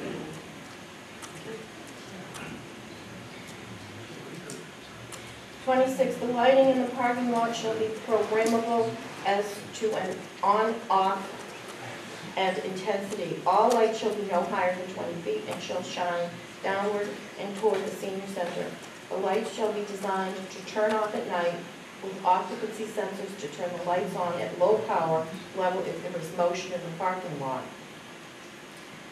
We need to do 2 things here. One is to make sure that we've got lights off to the satellite parking spots. Okay. as well as lights What in did the, you say, Bob? lights in the satellite parking lots, as well as, My mile marker 1, 2, 3, let's just go right along there. Oh, okay.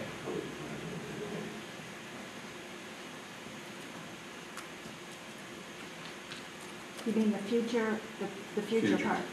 but even the ones that they're constructing in the back of the building, I mean, the ones they're proposing to pave and turn into directional parking spaces, there needs to be some lighting. I mean, if somebody goes out there in the dark, no, but not in the parking area. 27, the normal operating hours of the senior center shall be 8:30 a.m. to 4:30 p.m., Monday through Friday. Hours of operation of the senior center shall not extend beyond 9 p.m. So I've seen different times here. What is the right time for this thing? Is it 9 to 4, or 8:30 to 4, or 8:30 to 4:30? Most of our activities, What do you want the operating hours to be? our operating hours are 8:30 in the morning for staff To, till 4:30. okay, but I've just seen it 6 different ways here. And shall not exceed beyond 9 p.m. For special events. Unless special events or, I mean, in that case, we would apply for a permit Yes. for a special. yes. Do you want to put unless a special event in this wording? Yes, unless there's a special event. Which they have to cover and put it for.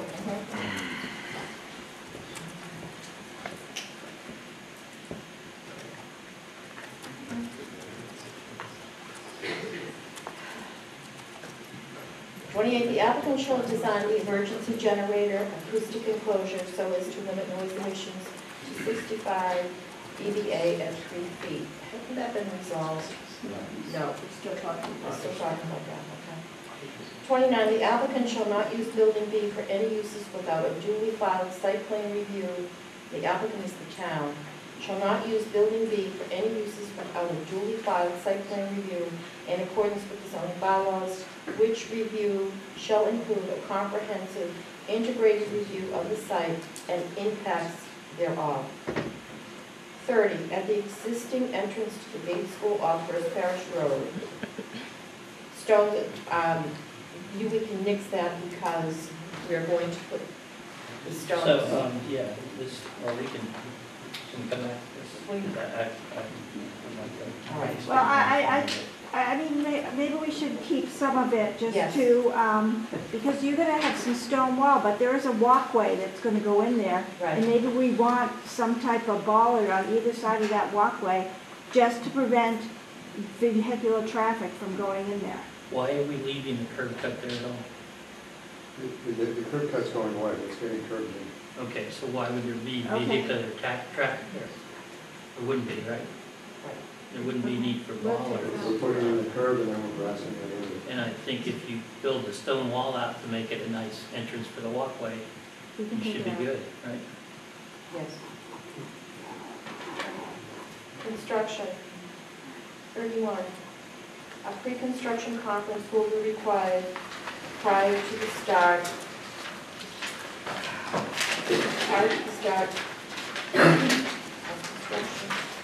of construction, which conference shall include a representative of the DPW, site contractor, the OMP, owner's project manager, the town planner and conservation and natural resources officer, and any town departments as necessary or required by the town planner. 32, prior to scheduling the pre-construction conference, a commitment to cover funding for inspections by the consulting engineer for stormwater shall be provided to the planning board. A schedule of construction activities shall be given to the town planner along with the stormwater pollution prevention plan, SWIP, and NEPA's permit. The construction general permit and SWIP shall be provided to the town planner for review and approval prior to scheduling the pre-construction conference.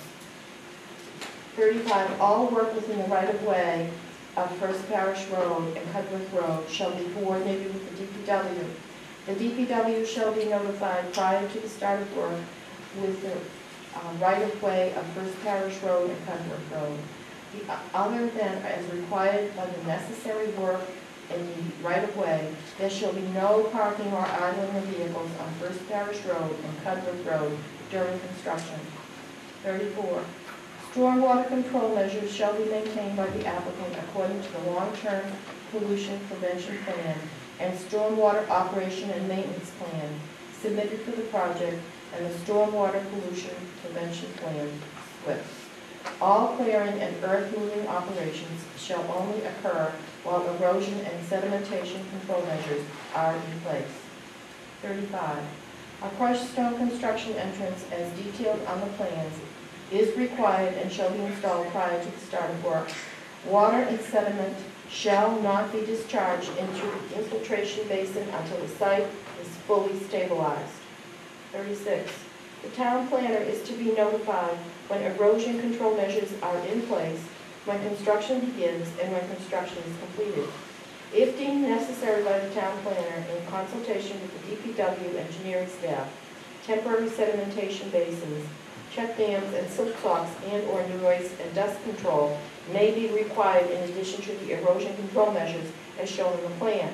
All erosion control measures shall remain until the town planner and as necessary the conservation agent determines that the danger of erosion or sedimentation no longer exists.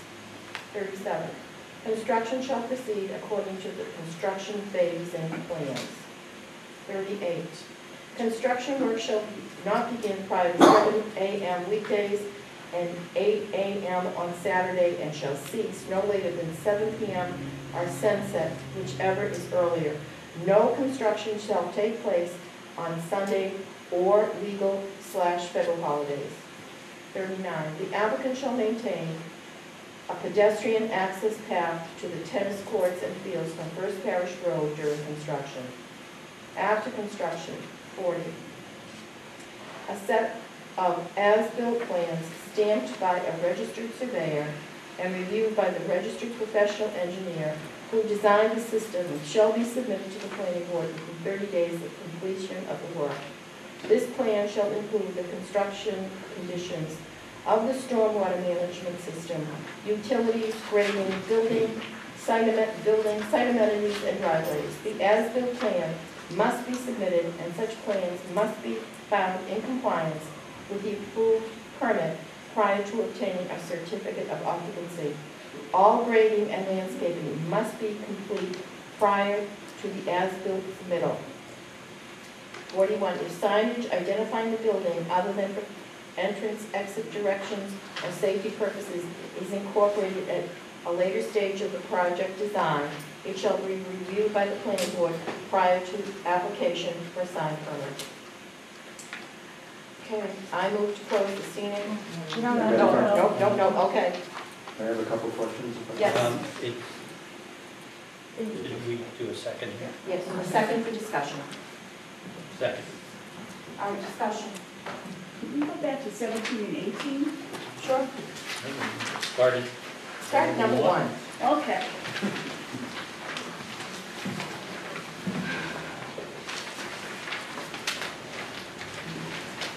Okay, go ahead. All right, number 1.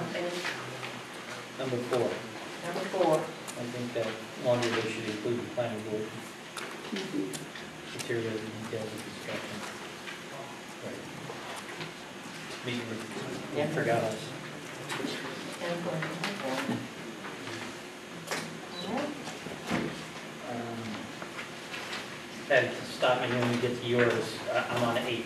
Okay, go ahead. Or 8. No, go ahead. So this says abandoned or capped or sealed. I'm not sure what we're doing here. I thought it was abandoned and capped. What's the standard here? Can somebody, what did the DPW ask for? This is the condition I was given from the DPW store. So it could be any of these? Yeah. They might have meant, do you think they meant an and instead of the first or? Abandoned and capped or sealed? How about and or? I'm just, I think it may depend on what kind of pipe it is, and it'd be the sanitary line that's coming out of the ceiling when it gets demolished.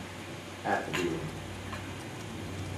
Okay. And generally speaking, they'll come out and take a look at what the work is anyway, so we'll ensure that they approve. Abandoned and after I don't know. How about just and or can? One or the other. Next.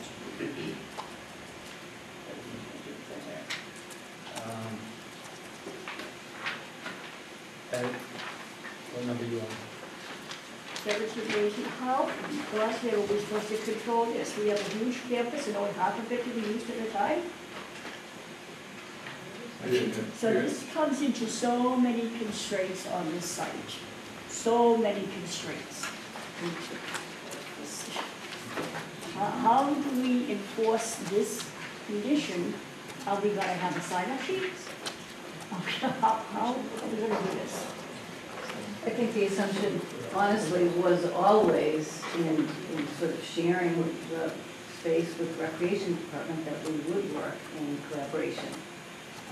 That we knew that peak times for us thought and would hope and check that they weren't peak times for the Recreation Department, vice versa. What happens in the summertime, which is the huge issue when the recreation, Laura, are you here? No, she's not here. When, anybody for recreation, when, Well, pretty busy there all summer. We put up there more than several times to see how many children are being dropped off and picked up. that was sort of new information, but at the same time, if it's seasonal, I mean, I think there's growing pains and we need to determine what can be done, even with the building. We distribute activities so that we can maintain, proper. It's about communication. It is. So who's gonna own this Yeah. coordination? Is that the senior center or is this the town?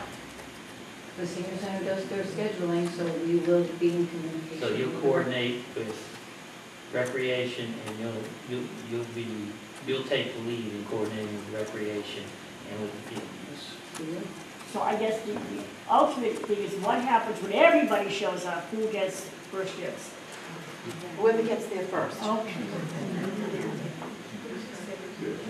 Hours of operation. I was saying, right, recreation and for the senior center. Well, but recreation is more, as time goes by during fall, winter, spring, is more afternoon into the evening. But we need to talk about every season. And then I don't some, think we should try to design this here. We can't. If what you're interested in is how is this gonna be done, Yes. we could make a condition to come back and tell us how you're gonna do this, Yes, right? please. all set? Also in here, we have 9 to 4, is this 8:30 to 4:30? 8:30 to 4:30.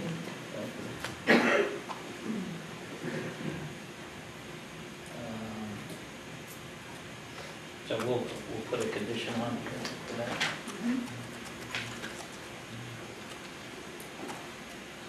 Is Recreation aware of the fact that it was 13 parking? Yes, I didn't hear a lot of noise, so maybe. she is. She's Yes, they aware. are. She's aware. Yep, she's aware. Which is why she hopes that if the selectmen can see that we're in clear to making Cudworth one way, then they'll be able to pick up parking on the Cudworth side of the gym. Okay, and then on 18, at the end of the sentence here, we should add on something to the effect that when we build a parking space, and they'll provide a modified snow management plan. If I could, on 18, procedurally, if there's going to be a 6-month study of the operation of parking before the certificate of occupancy, the building will have to be turned over under a temporary certificate of occupancy. No, it says there'll be a 6-month study following the issuance of the certificate of occupancy. We're just asking for the plan 6 months before that, so we know what you're going to do. Okay, and I guess I'm not reading this, it looks like it's, once the parking is in use, you'd be doing a study. Yeah, it is That's right. it is a little redundant. I mean, I can see your confusion. This says the applicant shall submit board for review a parking monitoring plan for the first 6 full months of the operation of the senior center, right? Yep. And it's intended to say that that submittal will be at least 6 months prior to the expected issuance of the certificate of occupancy. What was the plan before the use of the parking lot, the schedule for this? No, parking monitoring. How are you going to do it? How are you going to do this monitoring for 6 months? Okay.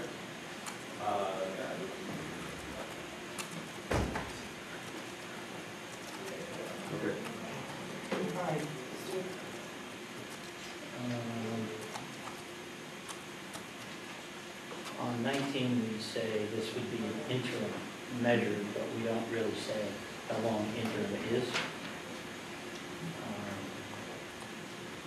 So I assume that, it doesn't say it here, that somebody will come inform us that interim is done.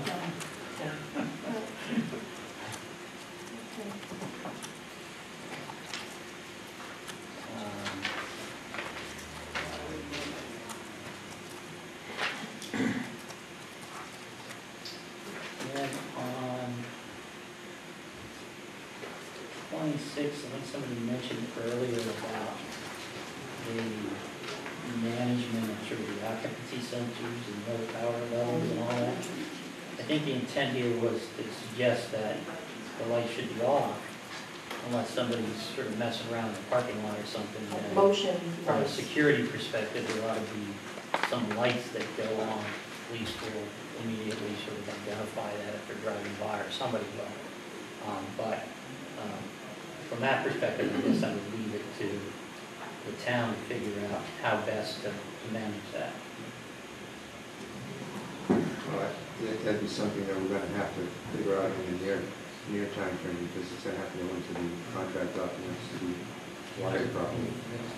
Figure it out, right? I would say talk to the town, talk to the police, figure out what might be the best security measure here. I think the intent is only to say, yeah, we can turn them all off, but if there's somebody in the parking lot, At 2 o'clock do in they the want to morning. have certain security lights go on, right? They don't have to all go on, but maybe some of them.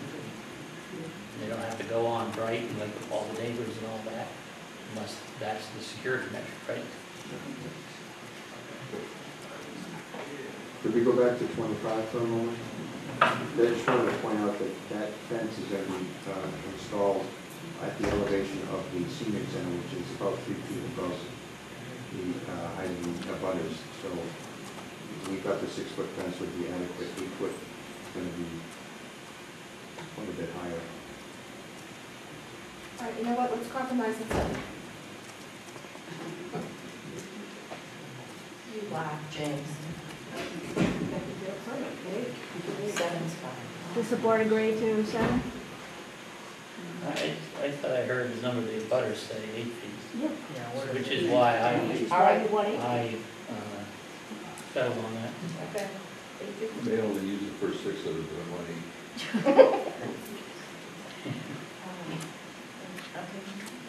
Anything else?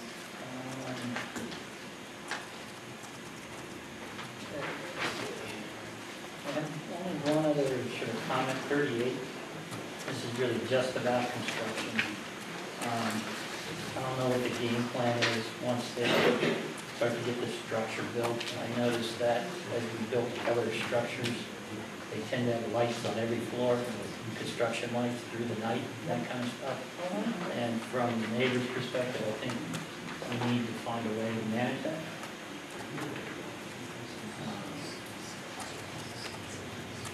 And I don't know the exact language here, but I think the applicant has to manage the construction light in a way that doesn't cause a nuisance to the neighbors. You guys have a recommendation on that? Well, the site has to be secure, and generally you secure it with having the lights on, because at some point the building's going to be open. I want you to close the building up and have the lights on. That's one thing. I'm saying like bare walls, open studs, all of that. That's what I'm talking about, yeah. Right. So do you have a suggestion for how to? minimize the impact on the neighbors on the west.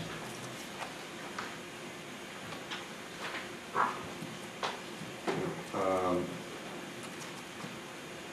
mean, I guess we can put it into the contract that the temporary lighting has to go out at a certain time.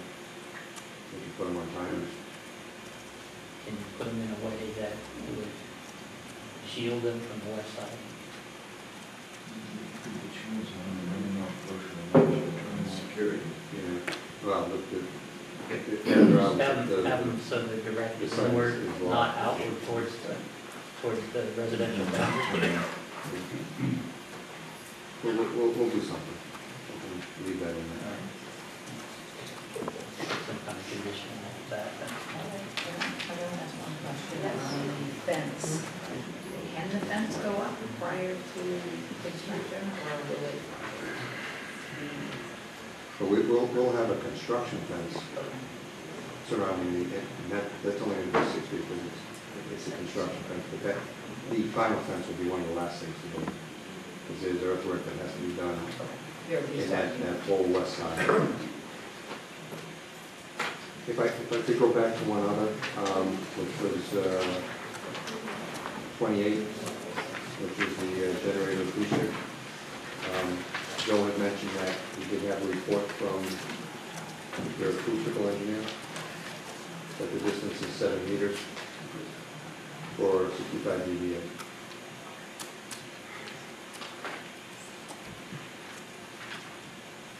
Or will it be outside the entire? Well, they measure at 7 meters, not at 3 feet. I mean, you're building like a fence and a wall around it. But that's 7 meters without anything around it. Right. So what will it it's be even on be dampered more with the fencing around it. So could it be 65 or 3 feet outside of the outside of the final enclosure? Well, what we're trying to do is tie it to what all the generators are rated at, and they're rated at 65, 7 meters. That's how the equipment comes. Right. So, I mean, it's not, we can't guarantee you with the fence where it'll be right now. Yeah, do we want to add to condition 28? Why don't you just submit something to us? Look at it, 'cause this is the first I'm hearing of this, so. The first we saw was 3 feet, it was a couple hours ago. So we had the report done for 7 meters, which was, the real standard was what I mentioned, was no increase. We can look at it, you just have it submitted and we can. make So, do town we want to plan say 7 meters, applicant shall submit a report? Okay. And also the applicant needs to go before the zoning board of appeals for the setbacks. Right. So,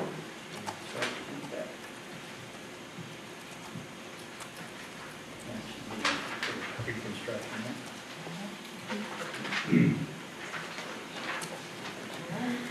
Anything If else? necessary, right? So Right. somebody's. If necessary. All right, Mr. Hunt. Yeah, clarification on number 29, prohibition of use of, even incidental use of B-wing due to lack of parking. The B-wing right now enjoys 37 spaces. If this is approved as written, it will enjoy none.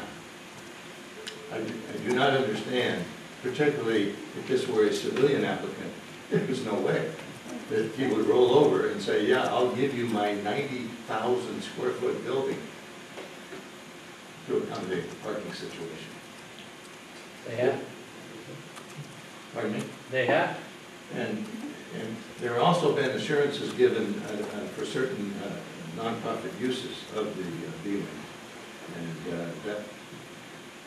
that has to be discussed because It's not in here, and, if that falls through, that's grounds for appeal.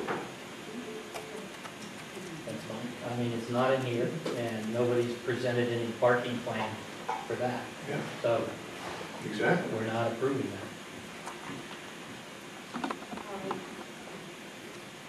Mr. Boudreau.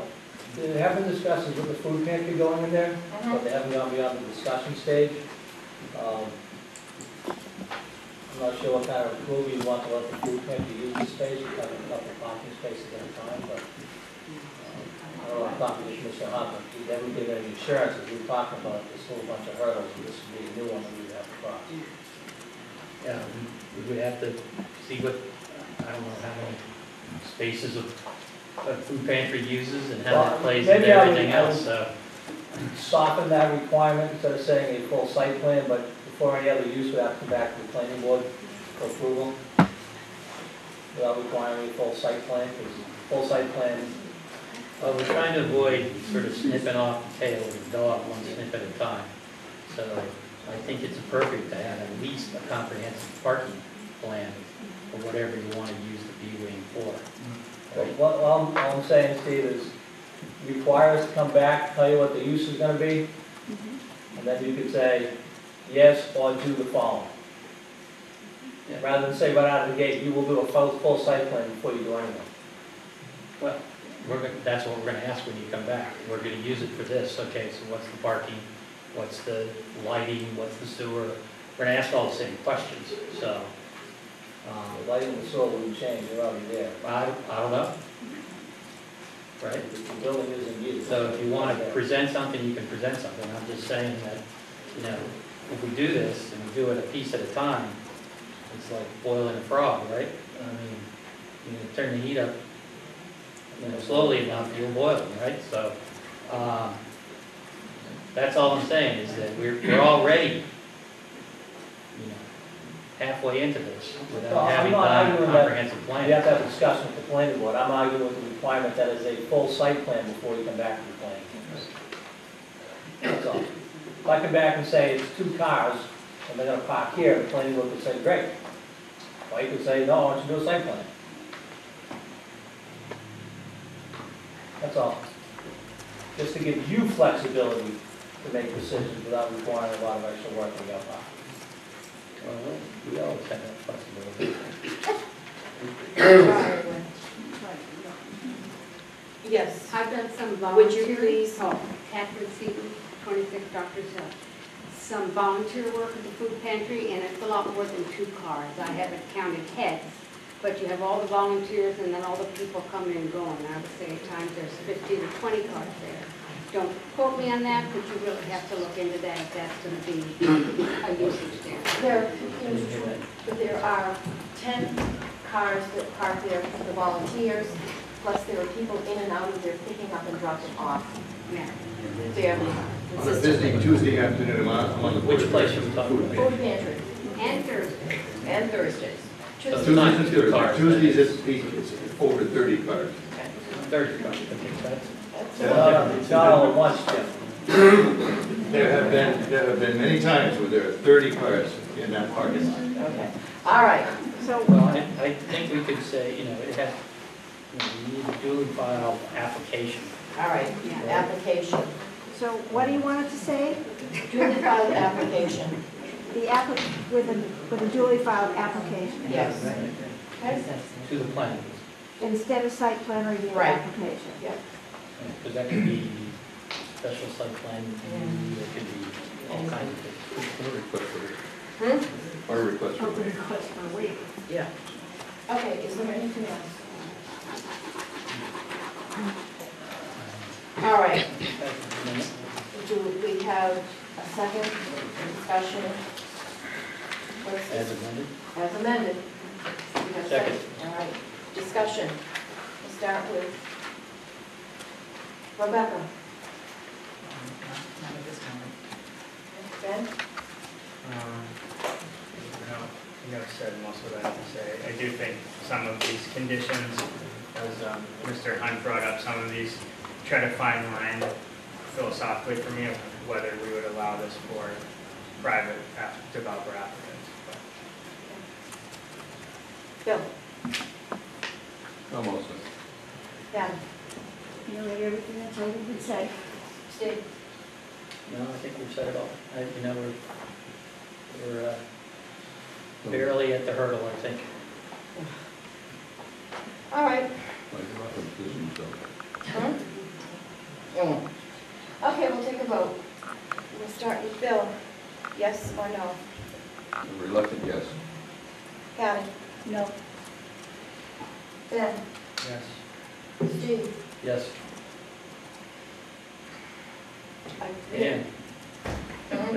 Yeah. Your turn. My turn? I am so disappointed with how all of this came about. I really, truly am. This is, you've got your senior center, I'm voting no, so it's 3-2. It passes. So you want to do the final motion if there's no further discussion? There's no further discussion. I move to close the scenic road and site plan review and stormwater public hearings for the senior center. Is there a second? Second. All in favor? Aye. Call this meeting back to order. Somewhere I have an agenda. Right here. So much. We have an informal discussion, North Scituate and the canopy. Okay, my name's Henry Ye, 16 Wood Island Road, Scituate. I'm part of the organization called the Friends of North Scituate Village. It's a nonprofit formed during the summer. And our mission is to improve North Scituate. We thought that maybe the first project that we can work on, and we have proposed to the CPC, is to restore the historical site of the canopy. And as you can see, the current view, there are 3 sections. I'll call these sections the bay. The 3 sections in the front was originally part of the train station, was on the other side, but next to the building. The building was a train station. So that was moved based on back in 2011, 2014 timeframe. And ever since then, the money ran out doing that project, so they never quite finished the project. And so what the Friends North Scituate Village Committee, we would like to finish the project, or we're proposing to finish the project, as you can see in the graphic representation of North on the right side. And the canopy itself, if you look up with the ceiling, it's all the nails coming through. And we thought we'd finish with the cedar siding. And go beyond that, we're going to put lights under there. And so those are just a picture that you can see. And we'll just go forward. And the other thing I discovered is, when people either getting the sandwiches or getting the ice cream at Dribbles, and they would stand here eating ice cream when they see the train coming. They're very excited. It's not making all the noise, and people like to wave. So we thought it would be a great open space as well. So the proposal really is to finish up the concrete pouring and finish the ceiling, put up the lights, and put up the receptacle, and also put up ADA approved benches and picnic table. So there's the bench. So the ADA approved will be short. One section is 8, one section is 4. And so along wheelchair and also on hand. So this proposal has been made to the CPC, and Sheree tried to get me on your calendar earlier, but it couldn't. So I hope it's not too late. No, it's not too late. As a matter of fact, if memory serves me correctly, CPC approved. CPC has approved this. Yes, CPC has approved it. The concern, and I think you have talked to the police department. Yep. And what was the result? This is big. Yeah, Tyler Billings has a visit the place, the North Scituate, and he basically says he doesn't think he need to do anything, but he said, why don't you just put in 1 day of detailing, and that 8 hours can be split up as needed. I'm sorry, what are we doing for? What's that for? Just when we do the installation. Huh? You're talking about police detail? Yeah. So they can put up the signs or the police barricade in the parking spots. You're talking about during construction? During construction. Oh, okay. Yeah, yeah. But what I'm saying is this really does not affect parking. No. No, this is Nothing- really nothing to touch. pedestrian Yeah, access type of thing. right. Does the roof get redone? No, But that's already been done the Oh, roof, yes. there's no leak. Roof is, at great expense, yeah, at great expense. so, And it's a home for our friend, yes. Frankie Warren, ends up there. So, the proposal has been supported by multiple commissions, rec department, historical commission, and historical restoration society. Commission. Historical society. The society and the commission. Right. And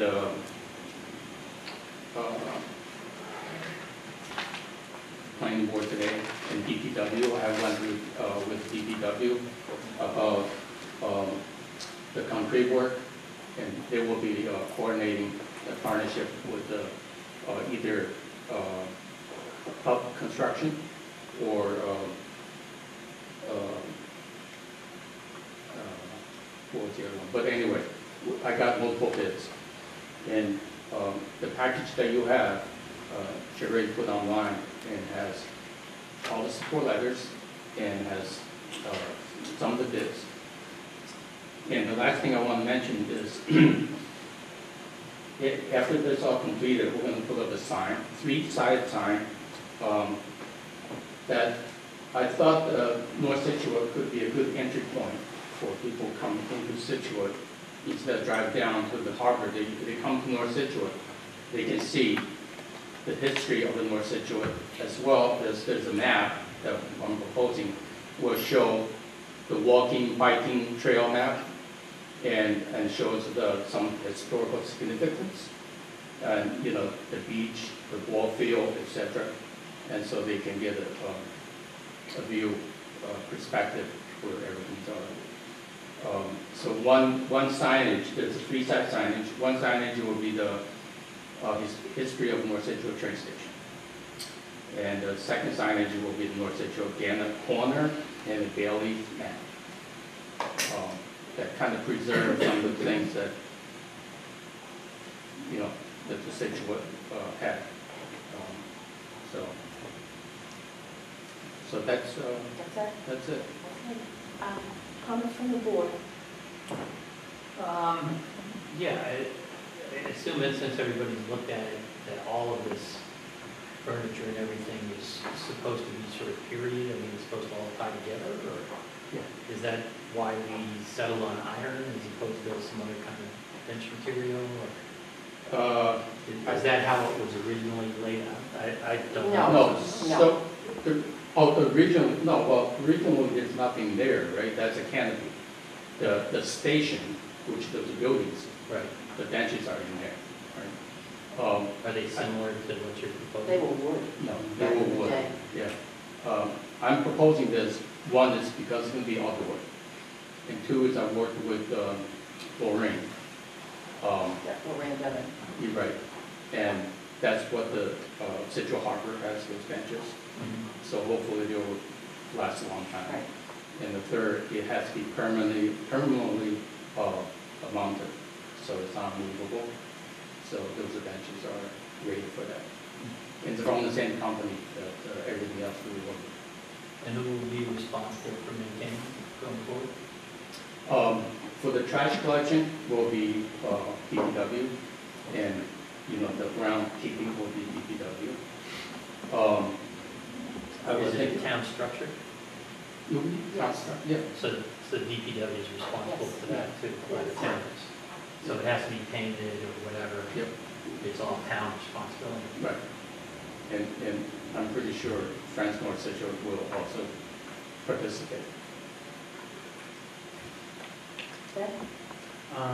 Is there any proposed changes in your budget to the kind of landscape design and planting scheme that's there right now? Just knowing there and looking at the pictures, that aspect's kind of a little bit uninviting. And probably could draw a lot more people in there was some improvements made to that green space. There isn't, not right now. We might have I'm not so sure. specification. Yeah, Right, but I'm not so sure that's the CPC's funding will cover that. So that's why I'm doing and CBC's already voted on the funding. Yes. Right? Okay. it. But that would be something that comes Flowers? Landscape is part of the deal, right? They did for the little park across the street, right? Planted the trees and all that. Like what, with the playground? Yes. And that kind of thing. I'm sure we can work that out. No? Bill? Well, so being into a North Citrus good. Yes, I agree. Andrea? I just wanted to say that, yes, that was a canopy, like Henry said, and I thank you, Henry, for doing this. This is wonderful. But when the train station was there and the benches were inside, they were wood, but there were a couple of iron benches right outside the back door. And on either side of the back door, when you went out, there were iron benches.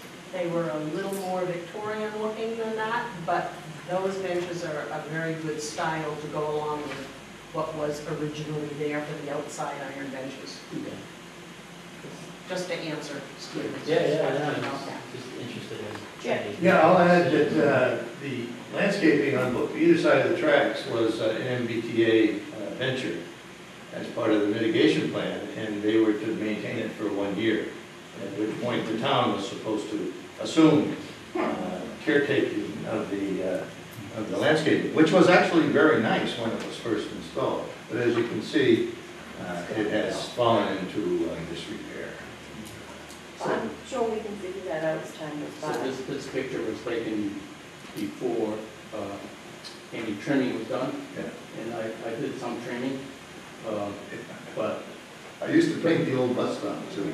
But yes, somebody made a comment, says, you know, those are milkweed in front, says, you know, don't disturb that. So, you know, either you keep natural or you trim it, then you have to get rid of certain things. So, I mean, I'm open, this is a town, so I'm open to. All right, well, you know what, you're here to get, and we need to move on because it's getting late. Yes. All right, we have a draft motion. The planning board is in support of the Friends of North Situate plan to restore the train canopy in North Situate. Is there a second? Will they CPC to that? Yeah. Yes. All in favor? Aye. Okay, that's done. Thank you. All right, we now have a public meeting. I apologize that we're 15 minutes late. 111 Front Street. Who's here for that? What's up? Hello. How are you? Good note of that one. Trying to fix that. Okay, do you introduce yourself? I am Blaine Curtis. I own 111 Front Street. It's a two-tenant building. Harborside Wine and Spirits is a current occupant on one side. The other side used to be the Silent Chef. It's been unoccupied. I recently bought the building and trying to move in a new tenant. Would be Bill and Tammy Kieran's, who are trying to bring in a full-service breakfast, lunch restaurant. So the waivers for parking, obviously parking in the Harbor District is very challenged. I would say that I'm not aware of any building that actually satisfies the parking requirements. I got a parking plan today. I passed along. I don't know if you guys got a copy of it, but essentially my building has 14 or 15 spots if you max it out. By no means that'll satisfy any of the requirements of the building for any use. Obviously a restaurant would require some more seating, and that's what we've asked for, is a waiver on the parking to allow for the restaurant use, and 75 seats, which would require 18 parking spots. And obviously I wrote a memo that, you know, the kind of 3 points are, if you look at the section 760, proximity of public parking, obviously the Cole Parkway is across the street, you know, we kind of abut Riva and then it's diagonally across. Obviously there's a street parking that starts on the corner and kind of moves towards, I would say, Galley, who's another restaurant who doesn't have parking. And then, you know, I would say the other area to highlight is the fact that this would be a breakfast and lunch business. whereas a lot of the other businesses are dinner only. So if you look at Oro, Galley, those are going to have a closing hours. And then obviously we have a liquor store there, and actually the exhibits are here today, and they can respond to their hours. Obviously they're open on a wide array, but you'd assume that peak hours of a liquor store would be more later hours and weekends versus Sunday brunch and morning breakfast. Comments from the board? What are you going to do inside the building? So the Silent Chef, I don't think they've done work in there in 50 years. So we're going to have to do an interior renovation. There'll be no changes to the exterior of the building other than paint that hasn't been done in 30 years. I think maybe clean up the awning, but no changes to the actual outside structure other than cleaning it up, and then obviously setting it up for more seating in the front. The kitchen's actually huge. It's a catering business, so we'll make that a little bit smaller. So you got enough room to put in 75 seats? Yeah, I mean, Bill and Tammy here, they have, I mean, that's their plan, but I mean, it's 20 tables, and it's quite a large space. It's 2,200 square feet.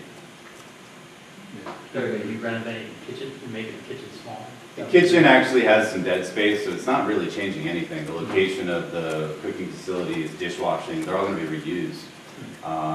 Coolers and everything. I mean, there's really nothing you can do other than move the front wall back, add in seating, obviously just clean it up. It hasn't been touched in a long time. There'll be some hurdles, bathrooms and such for that use, but we'll tackle that at a later date. I want to encourage anything going into the harbor. Convenient timing, yeah. I mean, I think I bought this, I mean, I'm in Cohasset, I've been there 14 years. I would say I've been unsolicitedly approached saying Front Street's dead. I mean, I'm someone who actually wants to invest in Scituate and Front Street. And Oro's leaving. Right, and I think parking is going to be a waiver that's going to need to be done a lot. And that's just my opinion, you guys are the planners, but I think getting more traffic down there is going to require a lot of waivers on parking if you want to revitalize that. Well, I know, what are you talking for? And how much parking do you have? Like I said, in the parking plan, which I can give you a copy, I don't know if you guys got it. It came today, I apologize, it's just late, so. You guys have it? I gave them copies. Oh, you got it? All right, yeah.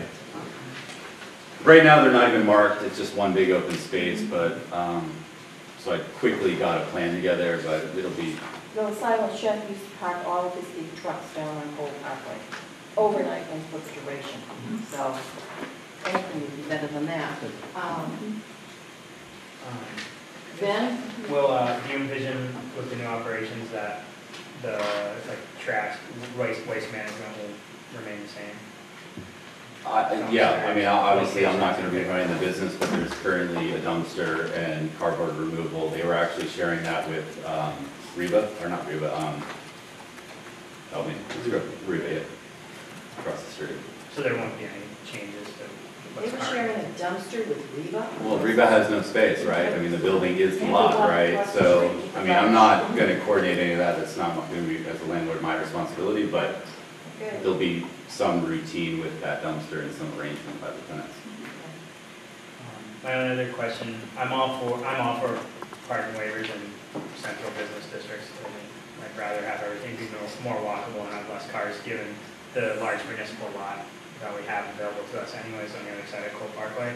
The only question is current, if you're going to reuse the existing parking area, I see that you're showing that it's to be striped, which I think will help a lot there since it's kind of a free-for-all. But are there going to be any designated handicap spots? That's not really shown on here. It hasn't come up, although obviously open to that. There's room. I'm more than happy to. The plan is to repave the lot once a new tenant moves in, and then we'd stripe it at that time. And if there's a desire for such, then I don't see any reason. You should. Yeah. Not a desire, I think you should. I mean, I think that's a given. Yeah, there's room for it. Okay. Rebecca? Just get the prices of one. Yeah. This is shared with the Harbor Side Liquor. Yes. And you'll have Parking, to exist so- watch one now, right? What's that? This is the existing parking. That's a proposal. Right now, it's just one big open space. Yeah. visited. There's no striping right now, that's the Oh. proposal that I have to put But if together. you want it for a recycle, you might come back here. Oh, yeah, Okay, it's a shared no space. stripe. Okay, that's what you're saying. Okay, I got you. What's right next door to this? So, there's the music store, I can't see, yeah, that's actually, I believe Jerry's in residential. both. Jerry's in the front, Yep. on Front Street, and he really has no parking. Yeah. Then I believe there's a residential that backs up to that, and then the Lobster Association's on the backside. And then there is space in between what was the Silent Chef and Front Street Gourmet, which is now vacant. which is Jerry Jerry's. owns that, that's Yeah, his that's property. his property. He chooses not to use it down the road, I don't know, That's his problem. his property. Okay, all right. Harborside Livers, do you have any comments? Harborside Wine and Spirits, yeah. Taylor Tibbetts, 16 Lawson Terrace. The thought of a 70-seat restaurant going in next door to us that doesn't have adequate parking for the said number of tables, I don't know what the criteria is, would be a tremendous detriment to our business and the customer flow for us, regardless of the time of day. We're new tenants, he's recently purchased the building. We want activity on Front Street as well. We've been down there for 21 years. We've, in the time span that we've been there, we've painted the building on our side a couple of times and put a few new awnings up and tried to maintain a nice look out there. But the parking in the harbor is an issue, and everyone that comes down to the harbor just thinks that there's plenty of room over in Cole Parkway, and that is not the case. Come down on a busy summer day in the morning, and you know that parking is difficult. It's a challenge for customers as well as employees, business owners, and a 70-seat restaurant that doesn't have adequate parking would be a detriment to us. And people already park in our parking lot and shoot over to CVS and do this and do that, and that aren't supporting us but do support us at other times. So you just have to take the fact that you're trying to make other people's lives convenient. But that would not be good. Just to make one comment that. And we only have like 12 spaces out there, not 14 or 15. There's 2 refrigerators out there, there's 2 dumpsters that aren't. And as far as the handicap space, I don't think the building's handicap accessible anyway, so the handicap space wouldn't make much sense. Yeah, I'd like to address. So obviously parking currently there's not in the write-up that I did, I said 10 to 12 cents, try to work to improve, and I'm trying to help the situation. In terms of handicap accessible, I mean, obviously a restaurant use, we'll have to cross that bridge if you guys approve this as to what the requirements are for a restaurant and whether there is a requirement for a handicap lift and access and down the road. So I'm open to any of those solutions. I would also say that in Harborside Wine and Spirits lease, they are guaranteed 3 spots. So there is I could split this lot in half. I don't think it's in the best use to anybody.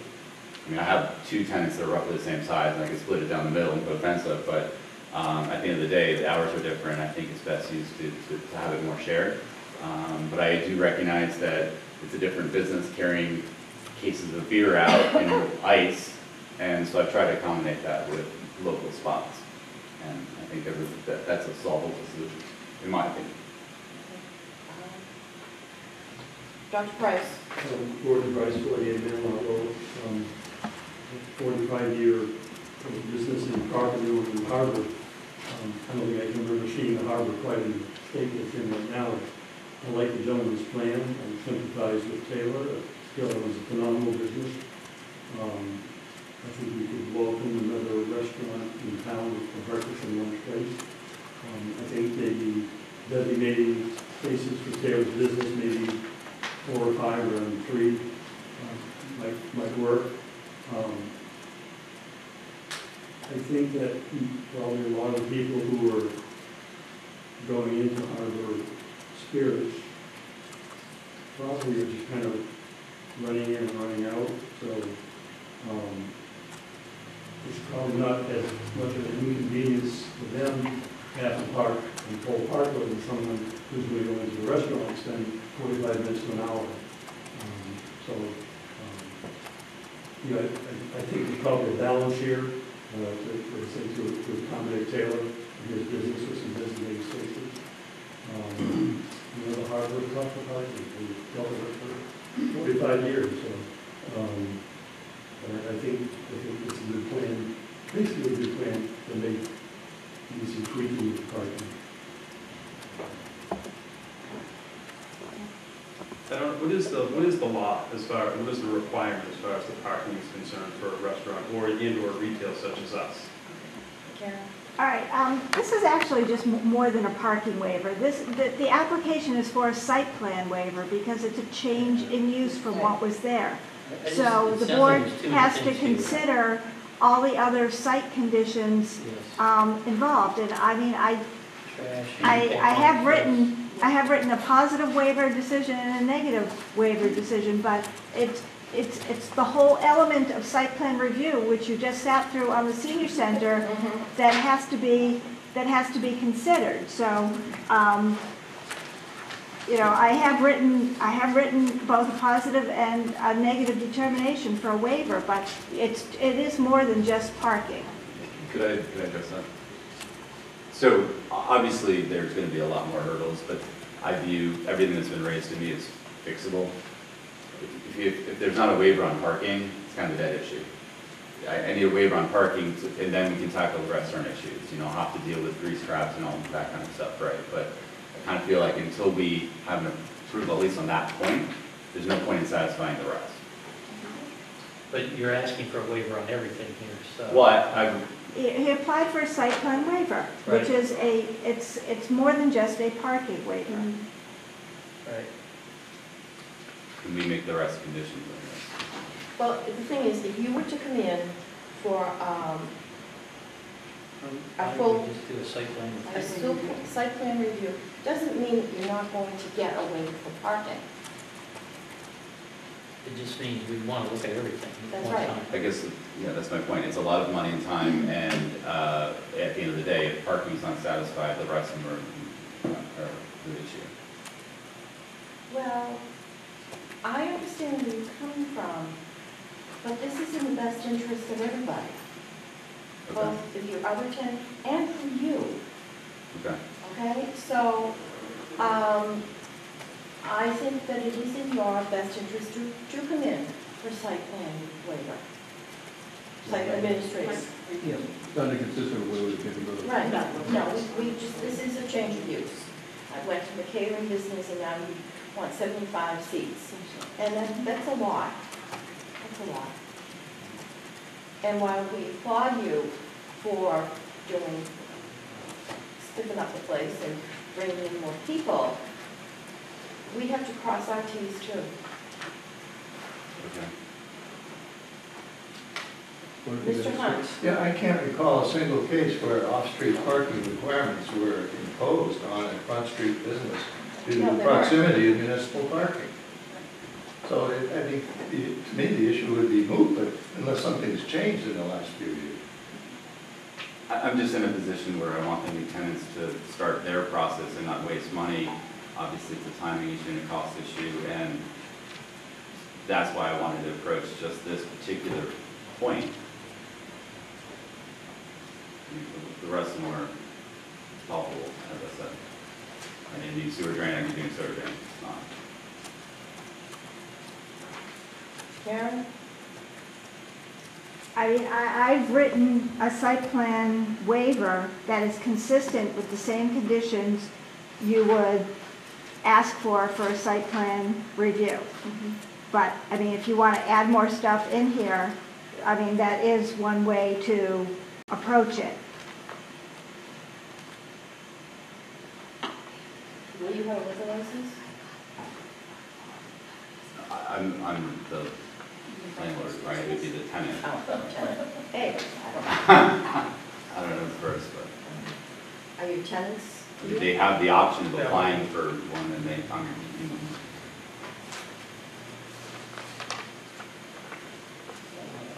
in favor of not granting the waiver, looking for a full review.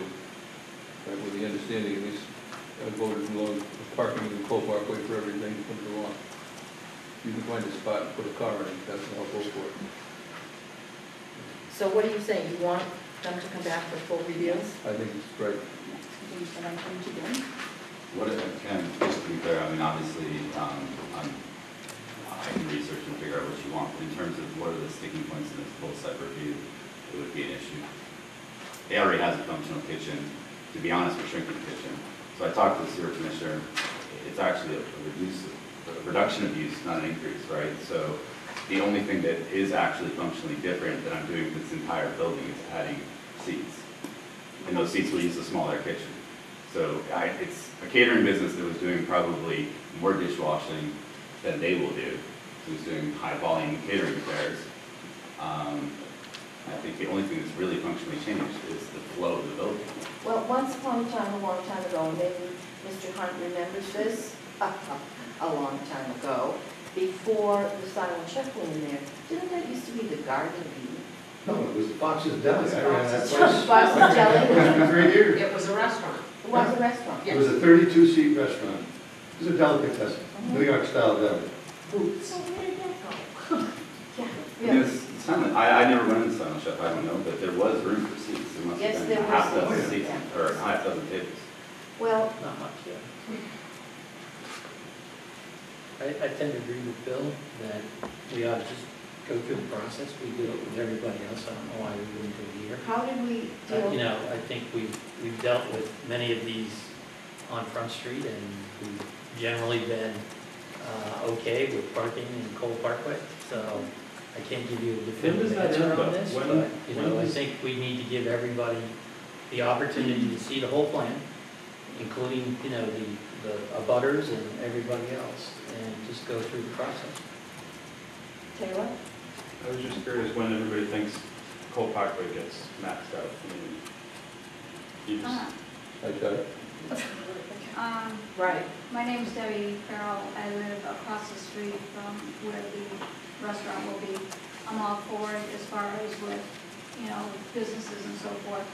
But I will say that my 124 Front Street Condominium Association that I've been,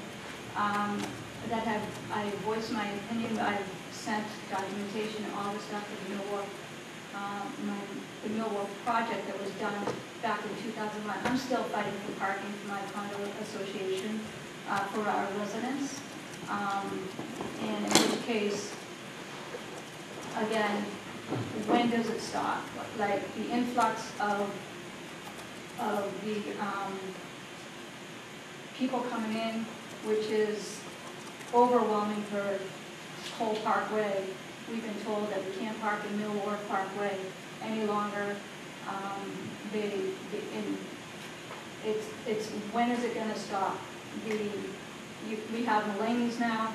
They're going to do that now. 75 seat. Again, I'm all for businesses. I can't even get home at night, and it doesn't matter what time of year. Friday night, first Friday, can't get home. You know. I'm not sure what that means. You can't get. You can't have a parking space. I have to go to my cousin's house up in Hazel Street just to get home on first Friday night. And this only 8 units, residential units, and I still can't get acknowledgement for this. Who built the condo? The Millwall? Warner. Hmm? Madam Chair? Yes. We've done some research into Ms. Farrell's issue, and as far as we know, that never had parking. But in light of all that being said, the town is working on a program to address long-term overnight parking in that area that does not flood. So the town is working on a program to try to address those concerns. That, you know, in saying that it's not about necessarily all about the flooding. Agreed, my car was flooded because of the parking situation, or the parking situation that you guys created, or whatever, A, B, C, D parking, where we were on parking. We didn't create it. We did not get it. Acknowledge. Had nothing to do with that. I still can't figure that one out. No, not really. But we were in D parking, got flooded, however, it cost a lot of money, got a new car or whatever. There's a few of us that happened. It's not that I have this is a different subject altogether. You guys are going on with the restaurant and so forth. I'm just simply saying that we have an influx of people that are coming in over now the boats. You can't just say that the boat owners have one person. There's at least two cars, if not their family members. They're overnight for, you know, there could be a week. They could stay on vacation. It could be a week that they're there. They're parked there. Of course, we know about the commercial trucks that are over in Cole Parkway as well, that are lined up there. It's just, I agree with, was it Taylor? When's it gonna stop? Or when is I think it? that's a decision for you guys, That's because the I've been issue. approached that Front Street's dying. I've looked at every property available. I mean, if it's, you can't have retail down the whole strip. You need a diversity of businesses. I see this as a business that you don't have currently. I understand the desire to look at a site plan. It's going to cost me money. It's going to cost the tenant a ton of money.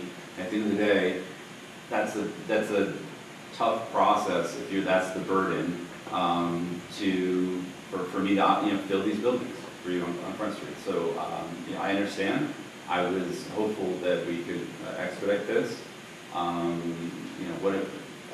I think the point being is that, I mean, we need to look at whether you want a full Front Street or an empty Front Street. I'm not a Scituate resident. I personally would like to see a full Front Street, but that's for you guys to shepherd. Mr. Kelly? Gary Kelly, 56 Moreland Road. I don't have a dog in this fight. When I drive down Front Street, any time of year, but particularly in the winter, it's vacant. It's depressing. And here's somebody that wants to transform a derelict property. I guess what I would employ, and yes, the garden business there. Have you seen our store? Yes, I've been in your store. I'm a patron. All right, no, we're not going down there. I'm talking about. I just want to space. I know we're going down these, Excuse me, but I mean, Mr. Kelly, right. I'm talking about the former Silent Chef property. Is that being occupied now? It is not. All right. the issue is that So maybe the term is vacant, but Thank you. I want to satisfy your request. I mean, the risk to me as a landlord is that they could just tell me, hey, I don't want to do this. And you're going to lose that tenant. And I'll have to go find another one. All right, so we have someone running a successful business in Marshfield who wants to invest in Scituate downtown. I understand the site process. We've already had to wait for this meeting, and I understand the risk. We're trying to expedite this and move the business in. So we'll try to satisfy it. I can't guarantee you that we'll be sitting back here. I don't have a dog in the fight either. It's not my business. It's Bill and Tammy's. And I can't force them to spend money to fight to get this application in. It's not a fight, sir. No, It is not a It's a standard fight. process. It's Yeah. a We do it all the process. time, right? So- Right, it's a process. And in a sense, it protects them as well as the town. It's a process. And there's been some issues down there in terms of parking. I mean, I'm a business owner myself. I have virtually no parking. And my whole thing is, if I have something that people want, then they come, I get them, okay? And I've been there for almost 30 years. I'm still in business. So if you have product, regardless of whether or not you have parking, they will show up. I understand. I'm just telling you that if we walk out and the plan is to come back with a full site review, I can't guarantee we're going to come back. But forgive me, but I feel that's a threat. And it really is, that if you don't give me what I want right now, we might not come back. Well, I'm just... I know. Mr. Kelly, you would hand up again? Madam Chairwoman, you're correct. Back in the 1980s, there was a full-service restaurant operating in the facility called the Garden. Yes, it was. They had great gazpacho. At any rate, I was talking in the 60s. well, you're older than I am, so there you go. All right, what is the pleasure? Copy, please. What is the pleasure of the board? I'm still in the same place. I just say, let's just go through review. I mean, we do it with everybody, and there's no reason we shouldn't do it here. And it's not difficult, it's just a process, right? Jim? And we expect that from every business owner, right? Yes. Didn't you chair the huge parking study that included the Harbor District, right? Wasn't that you? That was back in that early 90s, yes. Yeah. So planning is a pretty cool thing to do. I submit that research for additional parking would be in your own best interest. And if memory serves me correctly, you were involved with a couple of other characters that wanted to put a parking garage behind the Shell station, if memory serves me correctly. Oh, yeah? You and Mr. Cahill and somebody else. Yeah. No, I'll go back a ways too.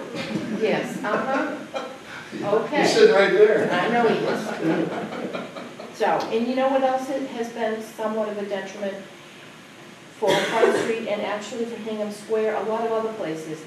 Real estate agents take up a tremendous amount of space.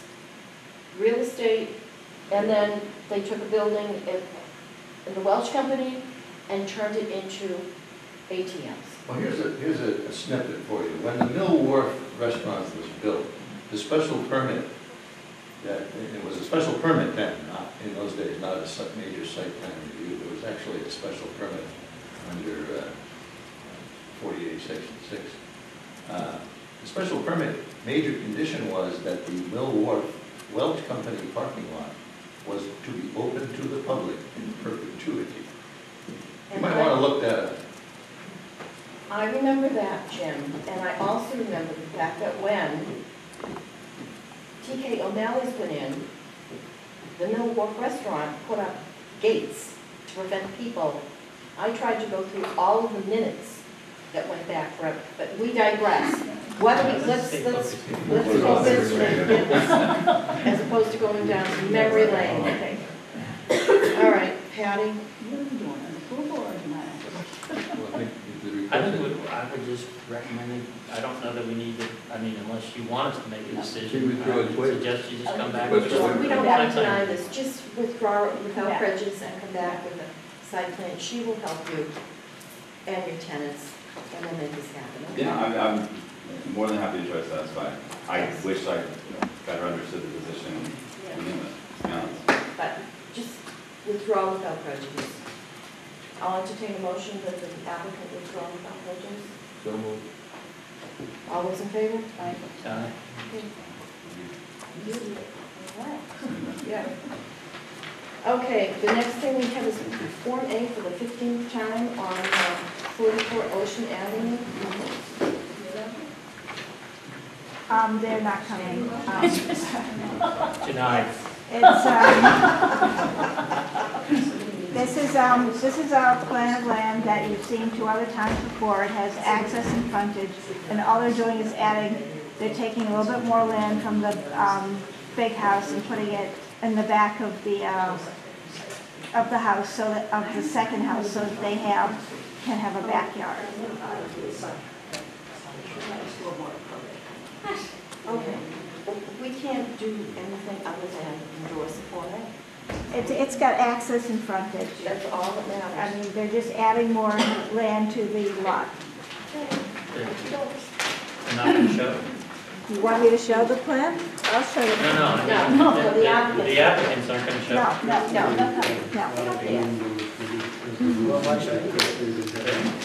We have to do it. No, we can continue it. No, we're running close to the 21 days. Well, I'll vote against it. Try to do whatever you want. I move to endorse it as approval not required, plan for the town of Scituate, Mass. Excuse me, Debo. Yoo-hoo.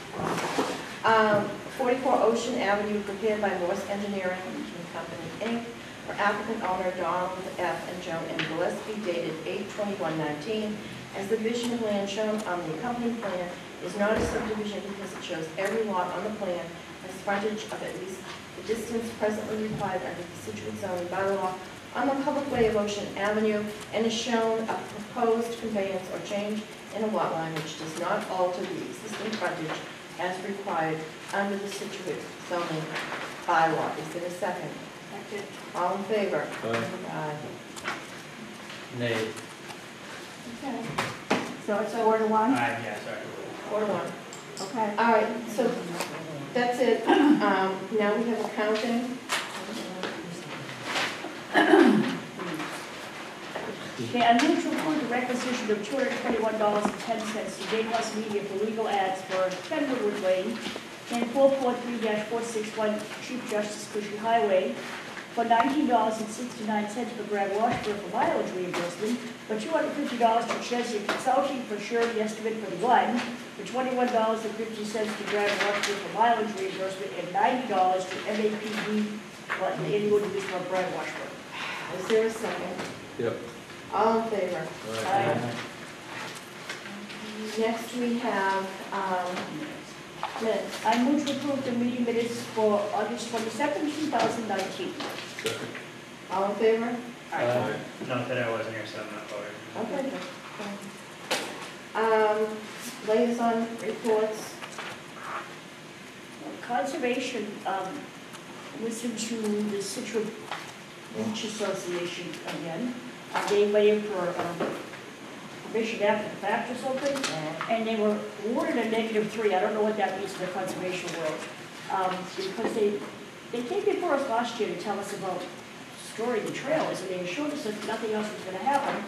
Yet they hired a landscaping company to put 12 cubic yards of gravel in there, into the channel. So Conservation Commission suggests that they put markers or a fence along the edge of it and make sure that nobody cuts any more of the marks or dumps anything else into it.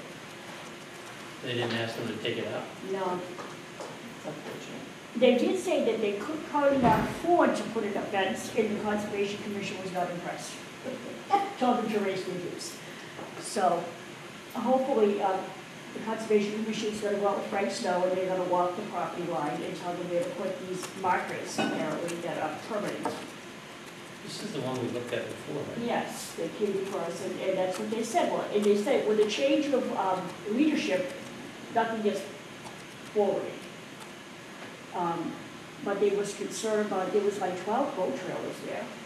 And the parking lot is extended quite a bit into the back into the wetlands. So they've been chasing yet again and seeing if this does not happen again. What did they come in to us for? What do you do with the parking lot? Did we give them approval on something? They came in for an informal discussion and to see if they needed to do a waiver or come in for a site plan for parking. And what did they do? You guys gave them a pass. We gave them a waiver? No, it was an informal discussion and you said they did not have to file. Because they weren't gonna do anything, right? That's what they said.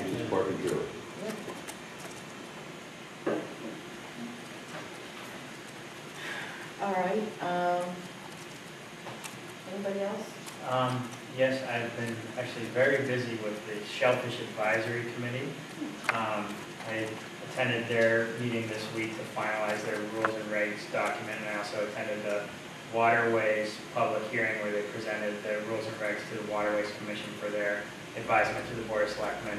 And it's pretty interesting. So if you're not familiar, the Department of Marine Fisheries has authorized, I mean this years ago, it's been authorized for years, but there's a potential shellfish aquaculture growing area outside of Briggs Harbor, like on the inside of the glades. For like oysters? For whatever, Yeah. hard shell clams, soft shell clams, oysters.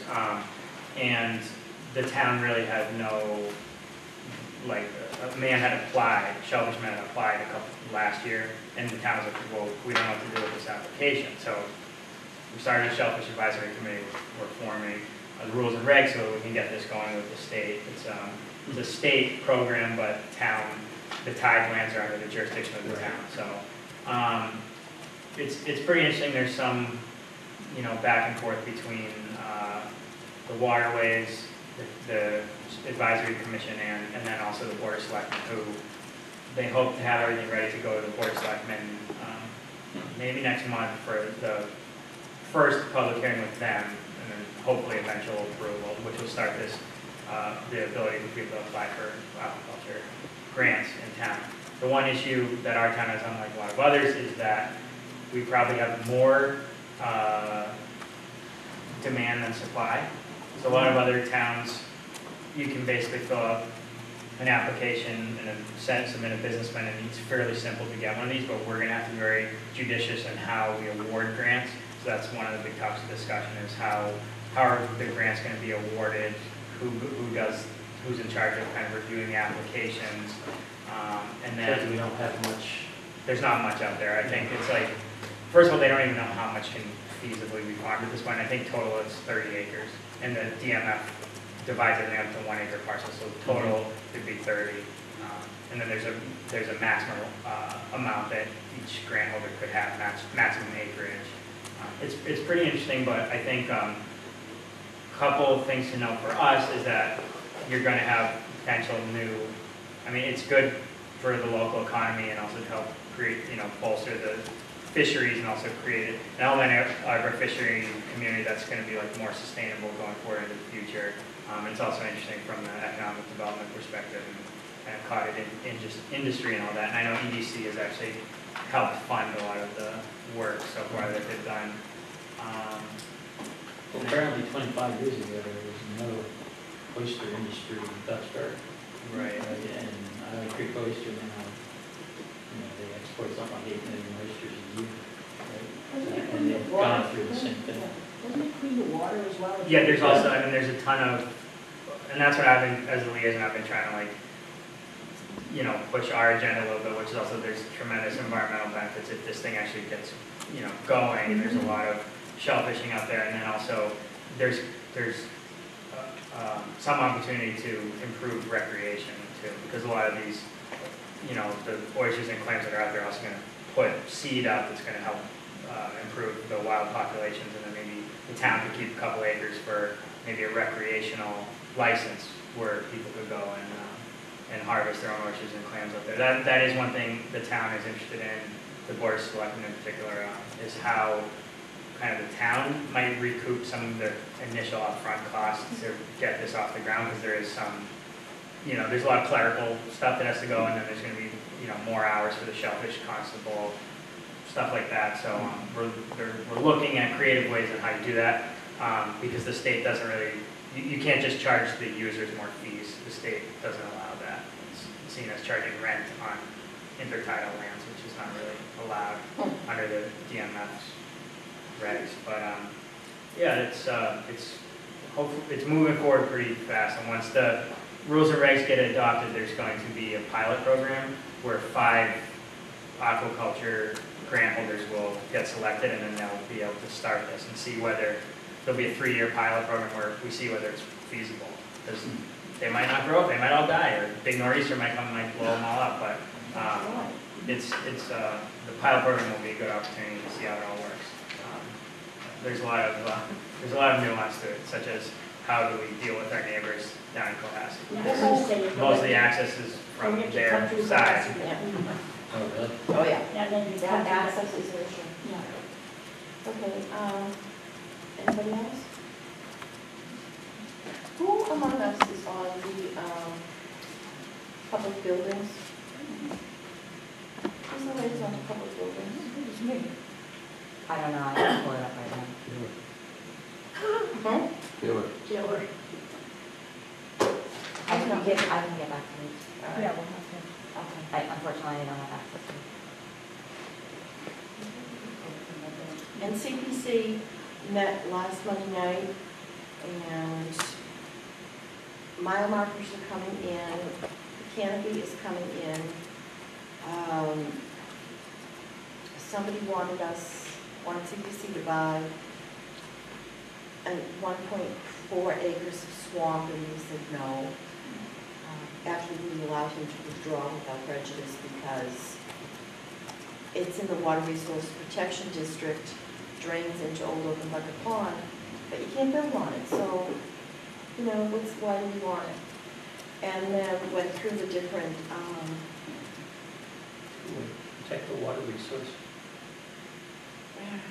well, we have other things that we'd like to do than that, and then went through the list of what projects have been or are being completed. And finally, the big thing that will be coming forward is the Mordecai Lincoln property. And I don't know if any or all of you are familiar with that property. If you go down Country Way and you, after you go through the village, and you pass what used to be Hunter's Pond, which they took the dam down, and now actually they're fishing there, you take a right, and as you go up, go across the little bridge, on the left-hand side is a barn that's right on the street, and then behind it is a driveway, and there's a house, and then further on is another house, and it dates back to 16 and change. The original occupant, Mordecai Lincoln, was the great grandfather of Abraham Lincoln. And the Lincoln Society is not interested in the property. It's approximately 5 acres of land that is absolutely stunning. Stunning. Never seen river? Right on the river. It would be great for recreation. It would be great for historical, any number of different things. And it's $900,000, which is a steal, considering what... It's a fair price. Yeah. It's a fair price. So, we're in the process of having, somebody's going to put together the application, and it will go, we hope, before town meeting in April. So, that's what's new with the CDC. EDC does not meet until Monday night. What is the dog park over there? Well, they had a little flooding issue down there, I think. I know the consulting engineer has a site visit down there tomorrow at 11 after we go to Seaside. So it's kind of a low spot, it's all draining? no, it's all fixed. I believe they fixed it. And, okay. but I keep driving by it and wondering when they're going to open it.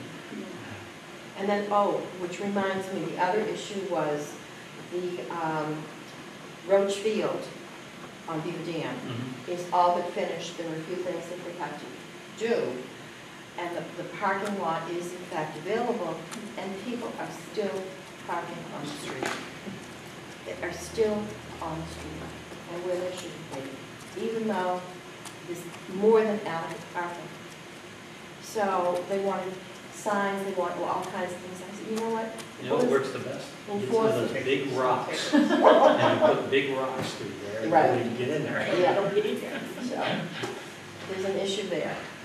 And on CBC, I'm just curious, do you know what's going on with the McDonald property across from Okay, Melbourne? yes, I do. Has that been acquired yet, or? It's in the process, and unfortunately, there are a number of heirs. Okay? There's a litany of heirs. And 2 of them just died. So that means that the whole thing has to go through the whole thing. It's going to happen, but this stuff is just, you can't make it up. You really can't. So, It's sad to hear it die. yes, it's very unfortunate that they passed. However, there you go. Who's got a motion? Okay, I second it. What about Karen? Karen. We passed I'm trying to get her out of here early. Is up there? I'll just give you the brief summary. I'm going to Seaside tomorrow to just kind of check out where they are, because they'll be coming into your next meeting asking for a surety reduction. They've cut some of the trees for phase 2, but now the trees have been sitting there because they don't have they're not all cut and they haven't been able to get into phase 2. Surprise, surprise. You have your public hearing. You have your public hearing on 9/26 for the zoning bylaw changes. There'll be 3 zoning bylaw changes.